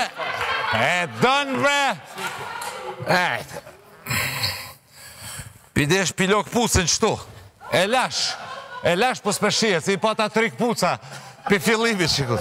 Faleminderit. Bravo publiku. S'ka nevoj dhurata, ju lutëm publik i dashur. Isa, u knaqëm. Gjemel, ty s'dip se të thërëm mërë vla. Ama qitët qëtë karikatur të botës. Masë në i shkojmë të kragi. Qërë stafi i dashur, qëfar... Po, kjo bota është kur është të najtë kështu. Odin, që të najtë pa u që... Që shu bo bota, që shë kena qaravesh, kjo në të majtë, që shë është sot, e botës për kujtojtë kur u konë inson, pa bot tokë, sa pak si seme. Që e shfarë karikaturë e fort. Këthemi të karikatura shqiptare. Kragi, Agim Krasniqi, e bukur e qëlluar, një dirigent, një virus dirigent, po e dirigjon viruset tjerë, rjedhimisht botën, me tinguj, me siguri tinguj, krejt but në frekuencën 20 Hz silber, pa shkak se u kriju qetësin bot, me siguri në 20 Hz, Agim Krasniqi, Kragi, karikatur vërtet botërore. Faleminderit Kragi. E keni komentojni vetë se cili disa njerës pishatë me siguri, veç pak që i ka prej gripi, janë shtrirë të prit shërimin. Edhe vakcines ju boja i vjetë që përrinë në sirtar. Qitë një mo, hajde, qitë një mo. Se para se mu bo virus, ju bo vakcina, për djetë. Nese, qysh ta kemi të shkrune? Me siguri, tash kena me folë në aspektin psikologjik me një psikolog, master, i cili vjen të na jep disa këshilla, si ti përballojmë këto gjendje psiqike. Unë si qytetari thjesht i këtij vendi, na ka radhë me lexu, qetësia është numër 1. Këshillat vogla, muhabetet vogla, kur dalim prej shtëpisë, me siguri ngrisim tonin, se na do këtë që s'pëndij mirë se kretë të folqet, po këto ma bukur i thot psikologu, e ftojmë në skenë Visar Sadiku. Hajde Visar, hajde Visar.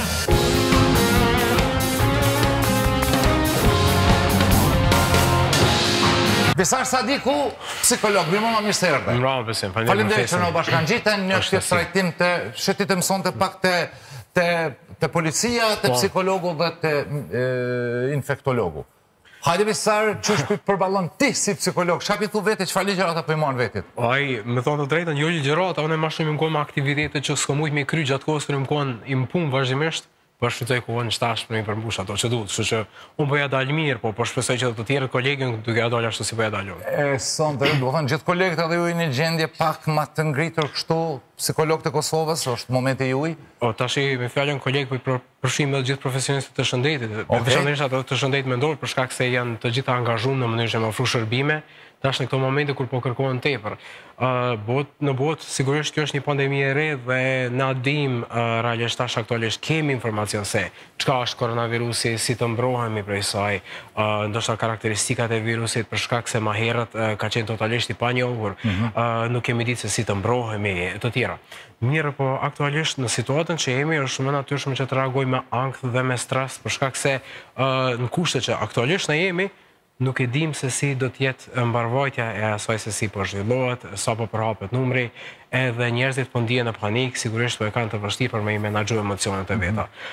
Nuk kanë thënë këtë mendje shëndosh një trup të shëndosh, mirë po ka njerë trupi shëndosh nuk të duhet pa një mendje të shëndosh. Na po jemi të ashtu angazhuar për me i mbajtur të dyja bashkë, sepse shumë pak njerëz sigurisht mund të infektohen nga virusi, mirë po shumë të tjerë kanë gjendje psikologjike që më herët edhe i kontribuojnë tani vështirësive të reja, kështu që bashkë jemi mobilizuar që t'ja dalim në këto ditë. Sa ndikon stresi ose vezvesja, që thot populli vezvesja, ç'është ndikon në aspektin shkencor, se nga gojvanat, nga përvoja, nga pleqt e dim që stresi është i keq edhe e ul imunitetin por në aspektin shkencor është e vërtet kjo? Në aspektin shkencor sigurisht është e vërtetuar stresi në momentin kur ne jemi të stresuar, truri jep një sinjal që të futet në gjak hormoni kortizolit.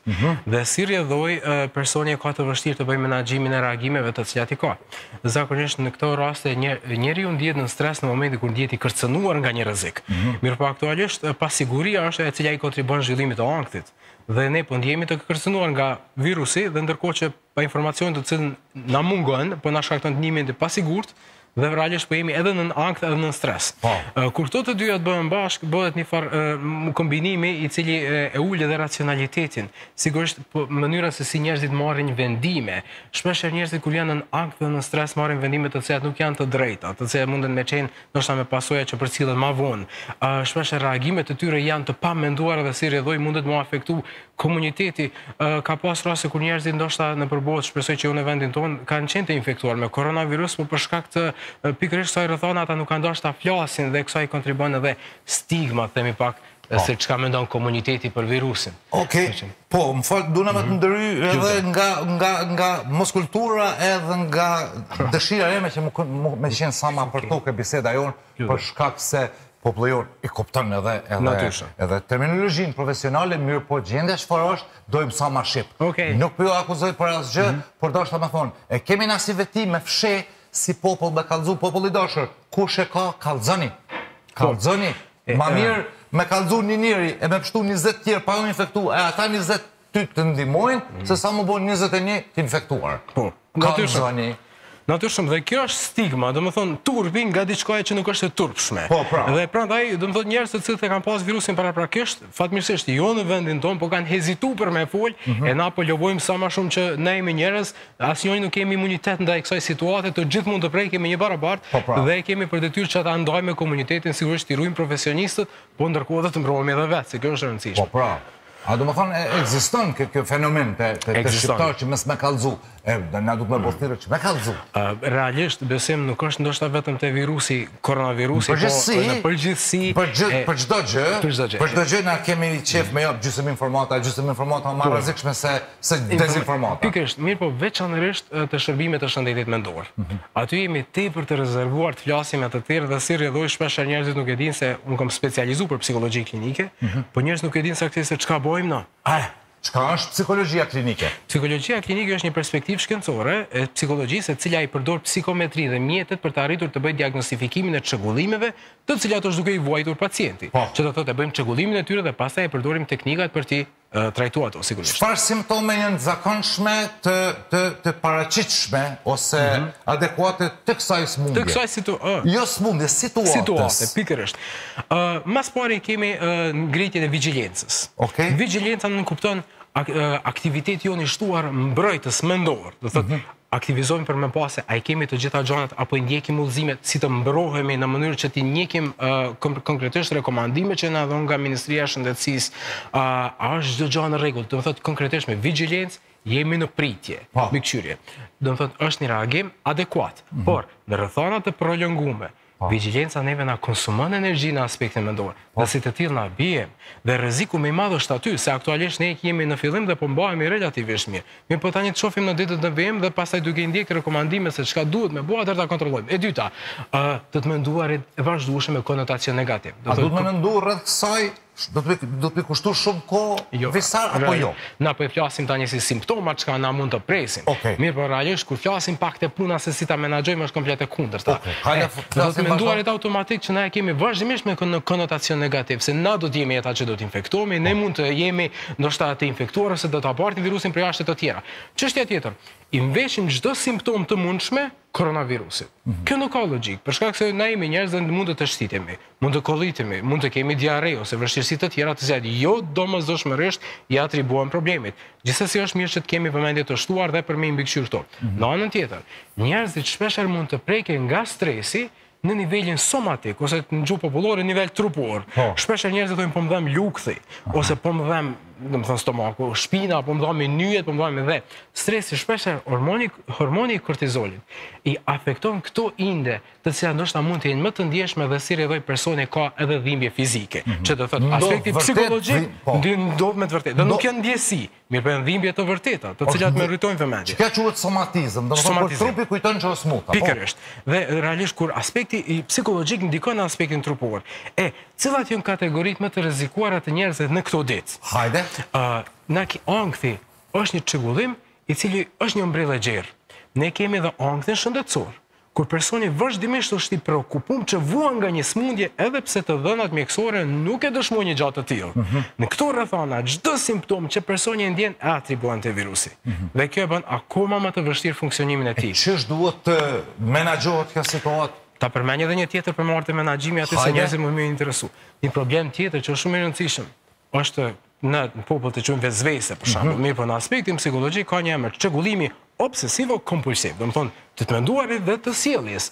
Personi vazhdimisht mendon që është i kontaminuar ambienti ku jeton dhe vazhdimisht me duke i pastruar durt. E tash na që po na kërkohet një veprim i tillë, ai person do ta shumëfishoj me 100 herë atë veprim që është adekuat edhe pastaj do ta aplikoj gjatë gjithë ditës, e që kjo sigurisht ka dëmtime edhe të lëkurës, edhe të aspektit psikologjik se si funksionon tënësi, edhe shkaktojnë probleme të tjera. Kurse në komunitetin tonë, na zakonisht kemi thirrje të njerëzve që thonë, po jam panik, nuk po di se çka më bëj, çysh më dal situatës. Këto janë ato situata që meritojnë vëmendje se si ti menaxhojmë. Tash, Asociacioni Psikologjik Amerikan ka dalë me një listë, me thonë një farë nomenklature në mënyrë se çysh me punu me këto raste të cilat janë në kushte shtëpiake, të izoluara, mirë po kanë simptoma të tilla. E para, në të gjitha studimet që i kanë pasur se pse personi vjen deri në këtë rrethon, është ajo që ju e përmendet. Keq informimi ose lexuar informatave gjysmake, gjysmë të vërteta. Një çështje që e ka shqetësuar së tepërmi ose e ka përkeqësuar mirëqenien psikologjike janë interesat ekonomike të 4300 faqeve të cilat janë hapur me titull bombastik negativ për koronavirusit në mënyrë që të përfitojnë nga klikimet. E kjo ka përkeqësuar mënyrën ose shëndetin mendor të individit, funksionimin e tij, për shkak se njerëz që kanë pasur gjendje të mëhershme me ankthin, ata kanë qenë akoma më të pyrë me zhvillu këtë situatë. Rekomandimi i parë është të reduktohet maksimalisht koha ndaj të cilës ne e përdorim për mu ekspozu në mediat sociale dhe në televizion së mediat informative. Po, më falë, Visar, do të ndërhy, a keni ndonjë faqe interneti ku njerëzit mundin me hi me lexu të dhëna statistika, këshilla të vërteta dhe të bojnë thirrje nga këtu që portalet mes me lexu heqin këtë situatë, sidomos portalet mes me lexu të cilat bëjnë shkrime rreth smundjes. A është një faqe zyrtare ose e ministrisë? Mendoj që faqja më e besueshme, kredibile është faqja që e Ministria e Shëndetësisë ka përhapur është duke mirëmbajtur. Për shkak se ato, pikërisht, pse ekziston ankthi? Në momenti kur njeriu ndjeti pasigurt, ajo është baza e ankthit sepse ankthi ndërtohet mbi pasigurinë. Ideja është që gjithçka që do ndodh për rreth neve, që do thotë personi ka mendime të shkapërderdhura. Njohja e fakteve konkret se si mund të shpërndahet, si mund të mbrohemi, e ndihmon personin ta përshkallëzitë të menduarit dhe ndërkohë lirohet nga të gjitha stereotipit të cilat lidhen me çrregull ose sëmundjen e koronavirusit dhe ai ndjehet më i lirshëm nga rrethanat të cilat gjendet sepse fillon të kuptojë që situatën e ka vetë në kontroll. Faktori i dytë që është tetë i rëndësishëm është gjithmonë duhet kemi parasysh njeriu mbijeton nga mekanizmat mbrojtës. Mekanizmi më i rëndësishëm mbrojtës në këto rrethana është mekanizmi mbështetje sociale. Por, ne kemi... Çka ne kuptojmë me mbështetje sociale? Ne jemi njerëz dhe të gjithë aktualisht jemi në një anije. Nëse dikujt i vdes prindi dhe tjetri thotë po mirë se do të bëhet mirë, do të kalojnë këto ditë, është më ndryshe se sa kur dy njerëz që përjetojnë një tragjedi të njëjtë, komunikimi mes tyre dyve ka një nivel tjetër empatie për shkak se të dyja jeni në një anije. Pikërisht ashtu si jemi të gjithë ne këtu. Dhe çka është më e rëndësishme? Na jemi të rekomanduar të qëndrojmë në shtëpi. Në shtëpi. Arsyeja është zvoglimi i shanseve së të parandalojmë përhapjet. Mirë po, po them që mi përsërit. Mirë po, platformat elektronike neve janë duke na ndihmuar që në mënyrë shumë të suksesshme ta kompenzojmë ndërveprimin social, duke shkëmbyer informacionin, duke pasur çka po ndodh me rrethin dhe gjithmonë mekanizmi mbrojtës, i mbështetjes sociale, ka të bëjë me zhvendosin e vëmendjes, e cila ruan personin nga emocionet që lidhen me situatën aktuale. Që do të thonë, ndryshimi i temave të diskutimit, emocioni një trajshëm që përcillet, karakteristikat sociale që njerëzit i ndajnë mes grupeve të tyre, dhe sigurisht temat të cilat ata i ndajnë, që koronavirusi është temë e re, na kemi shumë gjëra për të diskutuar, ajo i redukton nivelet e kortizolit, që do thotë nivelet e stresit në trupin e personit dhe si i tillë është mekanizmi aktual më adekuat që mund të përdoret. Më falë, lutem. Po, vazhdo. Shpesh herë prindrit thrasin në telefon ose me qenë se dua t'i referohem faqes që ju përmendët, ne që kemi specializuar në këtë punë dhe të gjithë i kemi profilet tona, domethënë në internet. Njerëzit na shkruajnë vazhdimisht dhe ne vazhdimisht jemi në komunikim me njerëzit, në mënyrë që t'u dalim në ndihmë me këshillat praktike. Çka duhet të dihet një gjë? Shpesh herë prindrit thonë që për mua nuk është problem. Mirë po, fëmiu po ka shumë problem. Po, në rregull, mirë po çfarë është problemi? Fëmijët nuk janë prezantuar asnjëherë faktet të cilat ne i dimë ose jemi mundu maksimalisht të ta parandalojmë komunikimin ose të mos flasim me fëmijën për problemin. Ne duhet të flasim, për shkak se fëmiu na shet neve që kemi vu maska, që na sapo i heqëm tani në studio. Dorza dhe ai e lind kurreshta për kuptuar se çfarë do. Me kallzu? Patjetër që duhet me informu. Ne informojmë fëmijën mbështetur në faktet aktuale që i kemi, duke i dhënë fëmijët mundësinë që ai të merr hapin për me pyetë çka është duke ndodhur. Mirë po, shumë shpesh prindërit thonë jo ulsat, kom fol me fëmijën dhe ja kom kallzu krejt. E kjo është gabim. Për shkak se informimi i tepërt më njëherë te fëmiu ndikon që të ngritet niveli i stresit sepse ai është i pafuqishëm. Fëmijët janë egocentrik si natyrë. Dhe ata mendojnë që po një person kudo që të ketë qenë, i dyti do të jetë ky. E pastaj ata fillojnë dhe ruminojnë ose mendojnë në mënyrë negative problemin dhe shpesh herë fëmijët ne e kemi të rekomanduar që tek fëmijët me moshat e vogla ta prezantojmë ndoshta këtë situatë në një mënyrë pak më komike, më atraktive, si lojë. Mirë, po kur jemi tek moshat të cilat janë nga klasa 4, 5, 6, ne mund ta flasim në instancat më serioze. Çështja tjetër është që fëmijët edhe mund të informohen për rreziqet e koronavirusit, po ata duhet të dinë të aplikojnë masat mbrojtëse. Në momentin kur ata janë adoleshent, ne mund të flasim edhe për vdekje të mundshme, mirë po gjithmonë duhet të përdorë edhe fakte të cilat lidhen me këtë situatë, sepse fëmijët janë më të mbrojtur fatmirësisht, të rinjët dhe pastaj moshat më të marginalizuara janë pleqët. Do thotë ata duhet të dinë këtë informacion se në momentin kur ka hapësirë, ndoshta mosnjohëse të situatës, fëmia plotson me imagjinatën që ka. Dhe ajo nuk do të jetë pozitive krahas një virusi. Kështu që na duhet ta diskutojmë bashkërisht. Raportet burgru. Çfarë temat bisedohet në këtë situatë? A me këshyr televizor, a me s'me këshyr, a me lujt me letra, a me lexu gazeta, a me lexu portale, apo me pa filma, a me lexu në libër? Ndrimi i stilit të jetës, i cili na ka ndodhur neve së fundmi, sepse dalja ime e parë ishte qenit Mysafir këtu dhe më shumë ju falenderoj që ma dhat mundësinë për me dalë pak nga shtëpia. Jeni më i fokusuar. Jeni vrull kësaj pune, prandaj. Faleminderit. Puna është që në momentin kur ndron stili jetës, atëherë neve na është prish rutina. Me ndryshimin e rutinës neve na ndryshon inercioni ynë mendor, motivacioni, vigjilenca, mënyrën të ndoshta koncentrimi, ato se çka kemi përdorur na deri më tani dhe kjo si rrjedhoj i ul të gjitha kapacitetet. Kur jemi në këto kapacitete më të ulura dhe për një kohë më të gjatë, njerëzit ndjen të frustruar. Në fillim mund të ndjemi rahat, mund të ndjemi, e pastaj vim pa pritmas, jemi më vigjilant ndaj gjërave që nuk na pëlqejnë, i vrem ato defekte të cilat ndoshta i kemi neglizhuar që sa kohë, toleranca ju mbjen, nuk mujna me duru si përpara. Domethënë janë të mundshme konfliktet. Çish me parandalu konfliktet, se tash jemi më të nxehtë, më nervoz. I marrim atribute të cilat munden me qenë jo pozitive të partnerit. I marrim si të natyrshme. Dhe shpeshherë e unifikojmë diçka të tillë, në kuptimin që është vesi saj, ose vesi ti, ose leje se s'kam nerva më marr me këtë punë, ose dhe kjo ndodh për shkak të jetës dinamike që na dështojmë për mi komuniku gjëra që neve na përmirësojnë jetën emocionale me partnerin. Dhe në këto momente ato bëhen të dukshme. Po pse bëhen të dukshme? Zakonisht nuk ndodhin në momenti kur na jemi të relaksuar dhe jemi duke shikuar televizion. Ndodhin kur na ekspozojmë ndaj një lajmi që neve nuk na pëlqen, atëherë vjen në diçka tjetër, një stresor dhe pastaj plas problemin.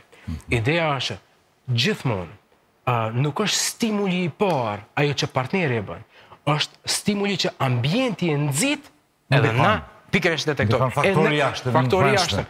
Tash pikërisht e kemi situatën kur na në çdo kanal që e ndrojmë, na e kemi temë koronavirusi. Çka preferohet me këshyrë, se për një njerëzve që pëthojnë, a ki pa qitë filmin me këtë virusin, që kanë bo filmin tuti është original, nuk i kësha preferu në ato. Dhe ju me shumë të drejtë sot. Tani njerëzit jënë fokusu në një frym shumë konspiracioni, dhe po mundon të japin kuptim se është ndoshta armë mikrobiologjike, apo është diçka tjetër. Me thonë si humor, po jo mu nga kuma të temë. Mirë po, çështja është aty. Çdo gjë ka masën e vet.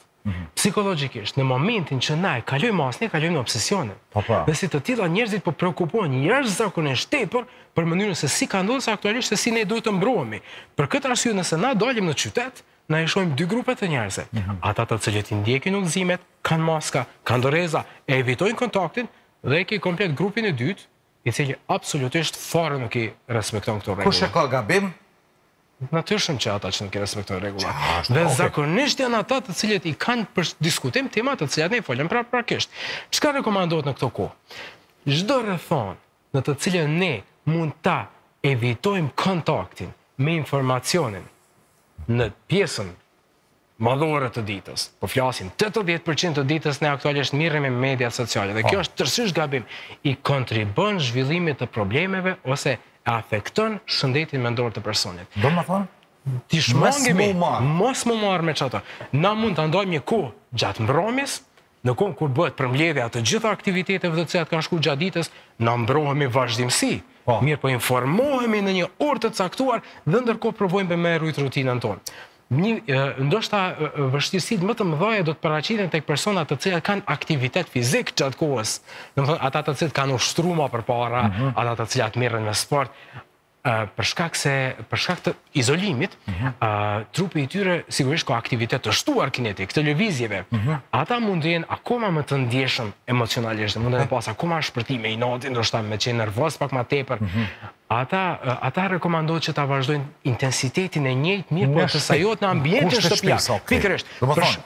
Sportistët me lujtën shtëpi, sigurisht që ma të reduktu në mundësi. Pa dyshim, mirë po të paktën të ushtrohet, të mbat aktiviteti fizik, sepse funksionimi i tyre mendor varet veçanërisht nga grimcat neurokimike që realizojnë me aktivizim të sjelljes. Ushqimi që preferohet për këto situata?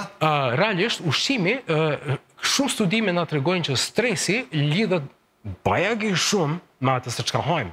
Bile ka një frym psikologjike që quhet aktualisht food is mood, që jo të rësisht mund të mbështes. Ushqimi është mund është gjendje shpirtërore disponime, po. Mirë po, realisht të gjitha melmesat emulgatorë të ndryshëm, ngjyruesit artificial, ato të cilat i shtohen produkteve për të na japë shijen, në momentin kur personat i kanë konsumuar këto produkte, imunoglobina ka ra, në studimet mjekësore ka treguar që ne jemi në aspekt në imunitetit jemi më të marginalizuar ose më të ndihshëm, sepse kortizoli, hormoni i stresit është më i ngritur. Që i bjen, kur na i hajmë këto ushqime dhe i përdorim këto produkte, të cilat kanë ngjyrues artificial brenda, e që fatmirësisht në kushte shtëpiake na smundemi me ushqy me fast food, që ndoshta na kishin përkeqësuar akoma situatën më shumë. Ashtu që është shumë mirë, po. Shumë më mirë në çdo aspekt, ne do të jemi më të gatshëm emocionalisht ta përballojmë situatën. Me pi ujë? Konkretisht. Konkretisht. Ti tjetër. shmangim lëngje që kanë sheqera të shtuara dhe ngjyrus artificial. Patatinat, gjana të tilla të cilat kanë enzima ose themi erza të reja, ato janë faktorë që mund na kontribuojnë që të ndihemi më anglisht on the edge ose përpara se me në skaj. Dhe gjithmonë të jemi të kujdesshëm që të mirëmbajmë aktivitetin e shtuar fizik për shkak se kjo e redukton stresin. Muzikë me dëgju? Do të ishte tepër e dobishme. Filma, qet, drama? Patjetër që po, Asociacioni Psikologjik Amerikan thot, ktheu një aktiviteteve të cilat ju i keni praktisur me kohë. Çka kemi praktisur me kohë? Krejt. Duke nis prej sa prej neve kemi hap album për mi po fotografitë e familjes që i kemi pas tërë. Okej, mes ndikon për shembull hapja albumit fotografive, mes na çetë nostalgji, jo? Nostalgjia është shumë e dobishme në këto rrethana si bën zhvendosje të vëmendjes. Apo çetsa. Sa retrospektiven e don njeriu. Po, është e natyrshme.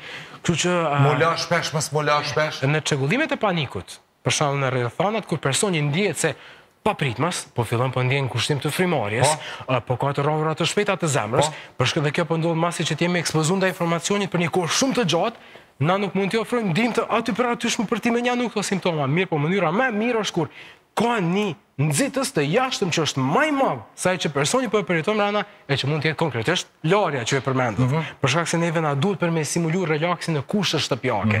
Aktualisht nuk kemi mënyra për me ndërvepru për jashtë, mirë po në momentin kur personi është duke kaluar një krizë të rëndë psikologjike, atëherë na jemi në mënyrë që t'u ndihmojmë online, së pari për me kuptu burimin e problemit, e dyta është për të ndoshta me thonë aktivizuar mekanizma mbrojtës, mirë po në anën e tretë e kemi institutin psikiatrisë i cili është i hapur në çdo kohë për të trajtuar në aspektin medikamentos. Visar, a duhet më thonë vetë që kjo situatë ka më zgjatë apo ka më qenë shkurt? Ç'është duhet të përgatit prunin? Realisht unë mbështetem te ajo thënia e famshme angleze që është shpresoj për më të mirën, po e presim më të keqen, çështja është që na nuk mund ta parashikojmë, por mundemi marrë në një lloj konkluzioni, mundna më thonë më tepër është personal. Ne kemi 20 raste aktualisht të identifikuara. Të sot, inshallah s'ka ndryshuar kurrë. Shpresojmë shumë.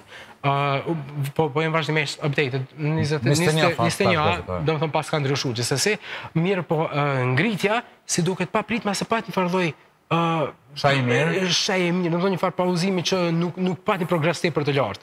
Po shpresojmë ujin kur të më thush ta qes gota është për fillimit, kështu Bakis nuk e qetem hiç se është ma joftaj se është, ju harrojnë me pijoj policia jo në këtë punojnë. Faleminderit shumë.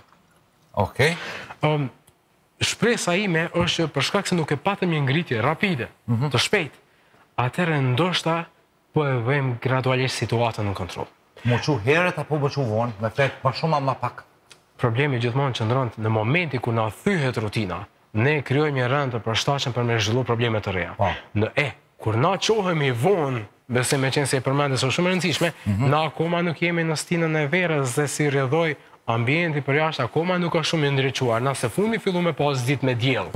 Nëse na i hupëm orët e diellit, atë niveli i tash ta them kështu është një neurogrimc melatonina, e cila kur është në nivel shumë të ngritun, kur trupi ka shumë, ajo neve na qet në një disponim të përgjumën, e kur ajo zgjatet shumë, mundet me shkaktuar një farë lloj depresioni. Që do thotë, është e rëndësishme të çohemi herët, e të mundohemi të bim pak më herët, se sot tash unë shoh zakonisht flajnora 3 ose 4 që është Netflixi, janë krejt serialet, është koha e botës që mundemi përdor, e kjo nuk i kontribon zhvillimit ton ose konkretisht më thonë edhe aspektit funksionimit psikologjik, po dhe atij trupor. Ma le të përballojmë na si popull fukara dhe i provun në sërmundun a shtetet e perëndimit.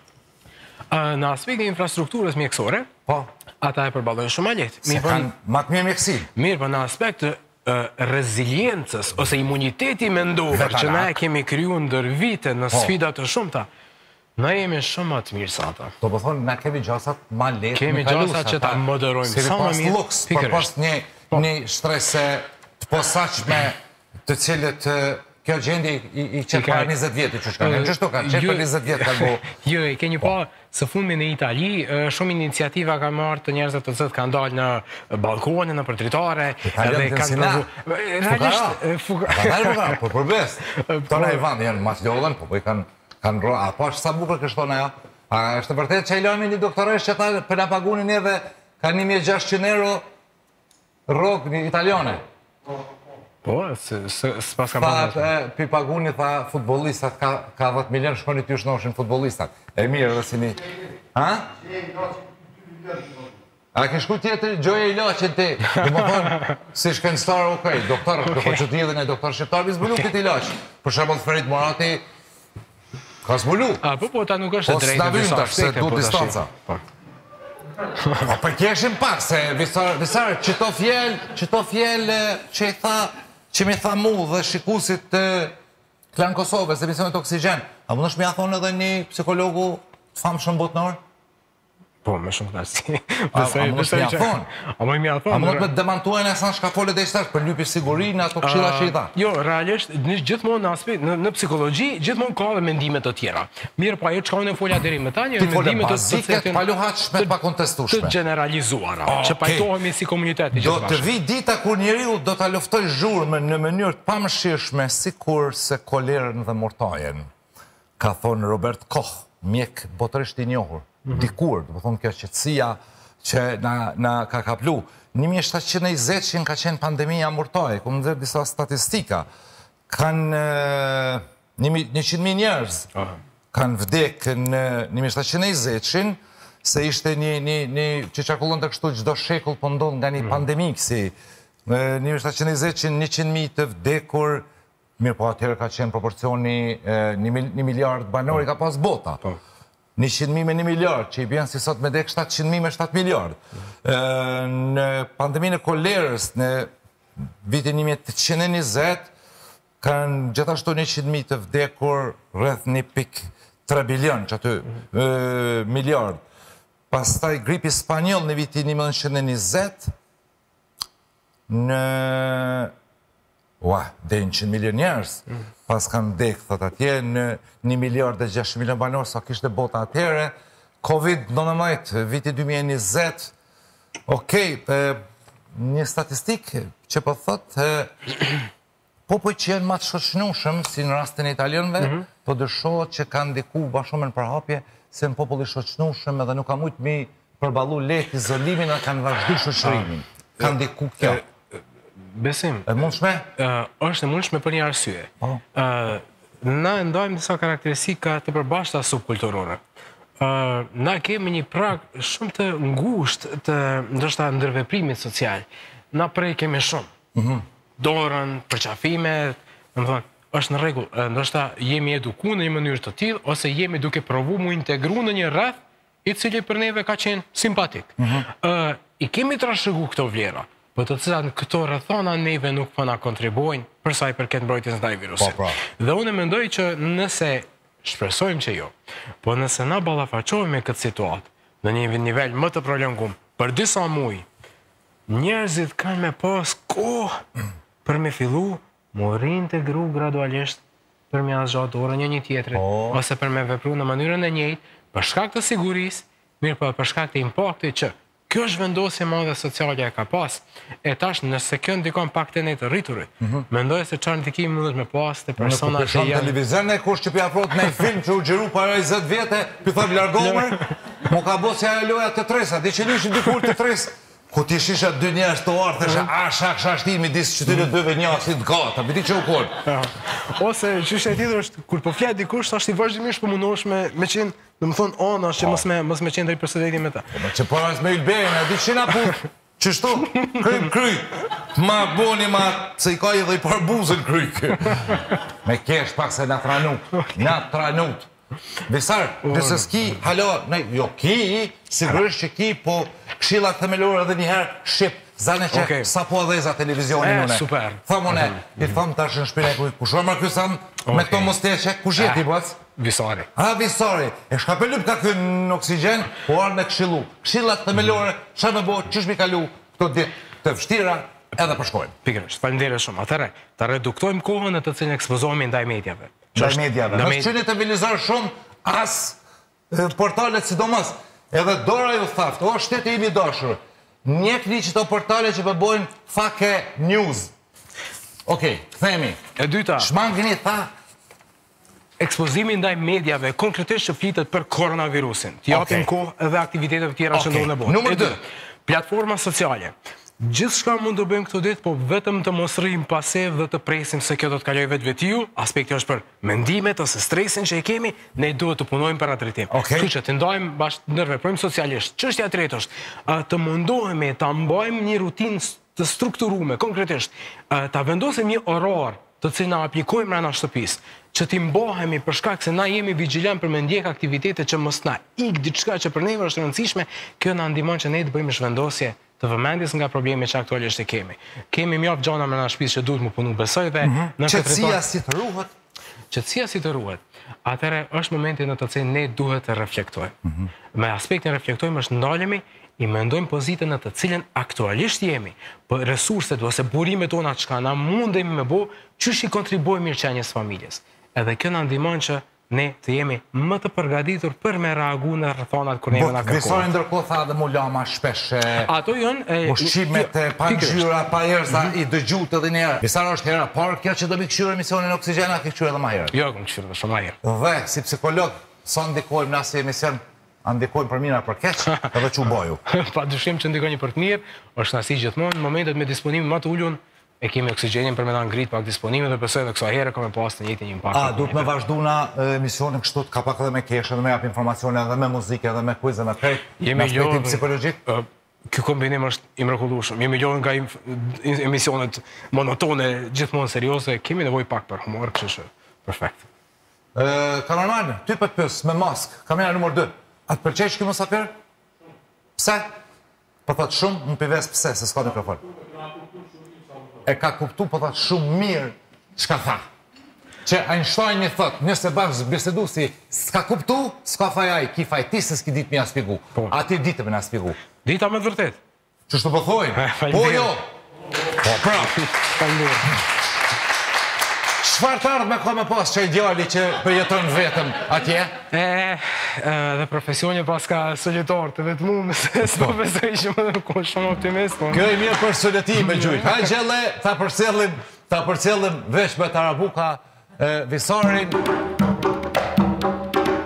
A kemi do t'i shka? A kemi arru?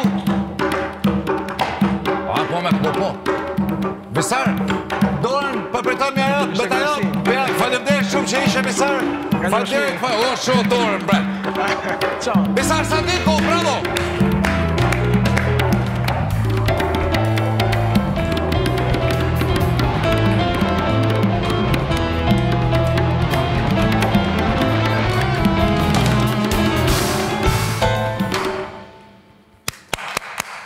Teomani dishka zakonisht është shumë i qeshur. Teoman, që kemi vla? Je pak si ma, ka kaplu frika? A, pra, panik po, frik jo. Që shke pra ja se, kur s'pja rrë? Bëzë bëni panik, kujdes po. E një lodhjem, e donë? Okej.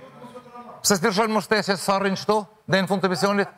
Bon, që shfaloj që ka kemi? Shikull së ndëruar, me të vërtet. Normal, edhe pjesa tjetër e stafet të cilit i kemi obligumes marrë për shkak që mos të bojmë shumë njerëz ti përmbami këshillave të profesionistëve që na kanë dhënë institucionet. Bravo për menaxhimin e situatës, e sidomos populli që një pjesë dërmuese po i përmbahet. Faleminderit Visar Sadiku që ishte me ne, faleminderit Baki Kelani, Linda, Denik Prizreni që Deniki prapë përrin këtu, e ta shpiftojmë Donikën, a? Donik, shabenak man? A ke knu ato drejnica javën e kalune, bravo, bolë që u gëzu Ilberi. Për dalë që atje mbanak me Visarin edhe pak, ju knaqëni me Oksigjen Band dhe Doniken. Faleminderit shumë.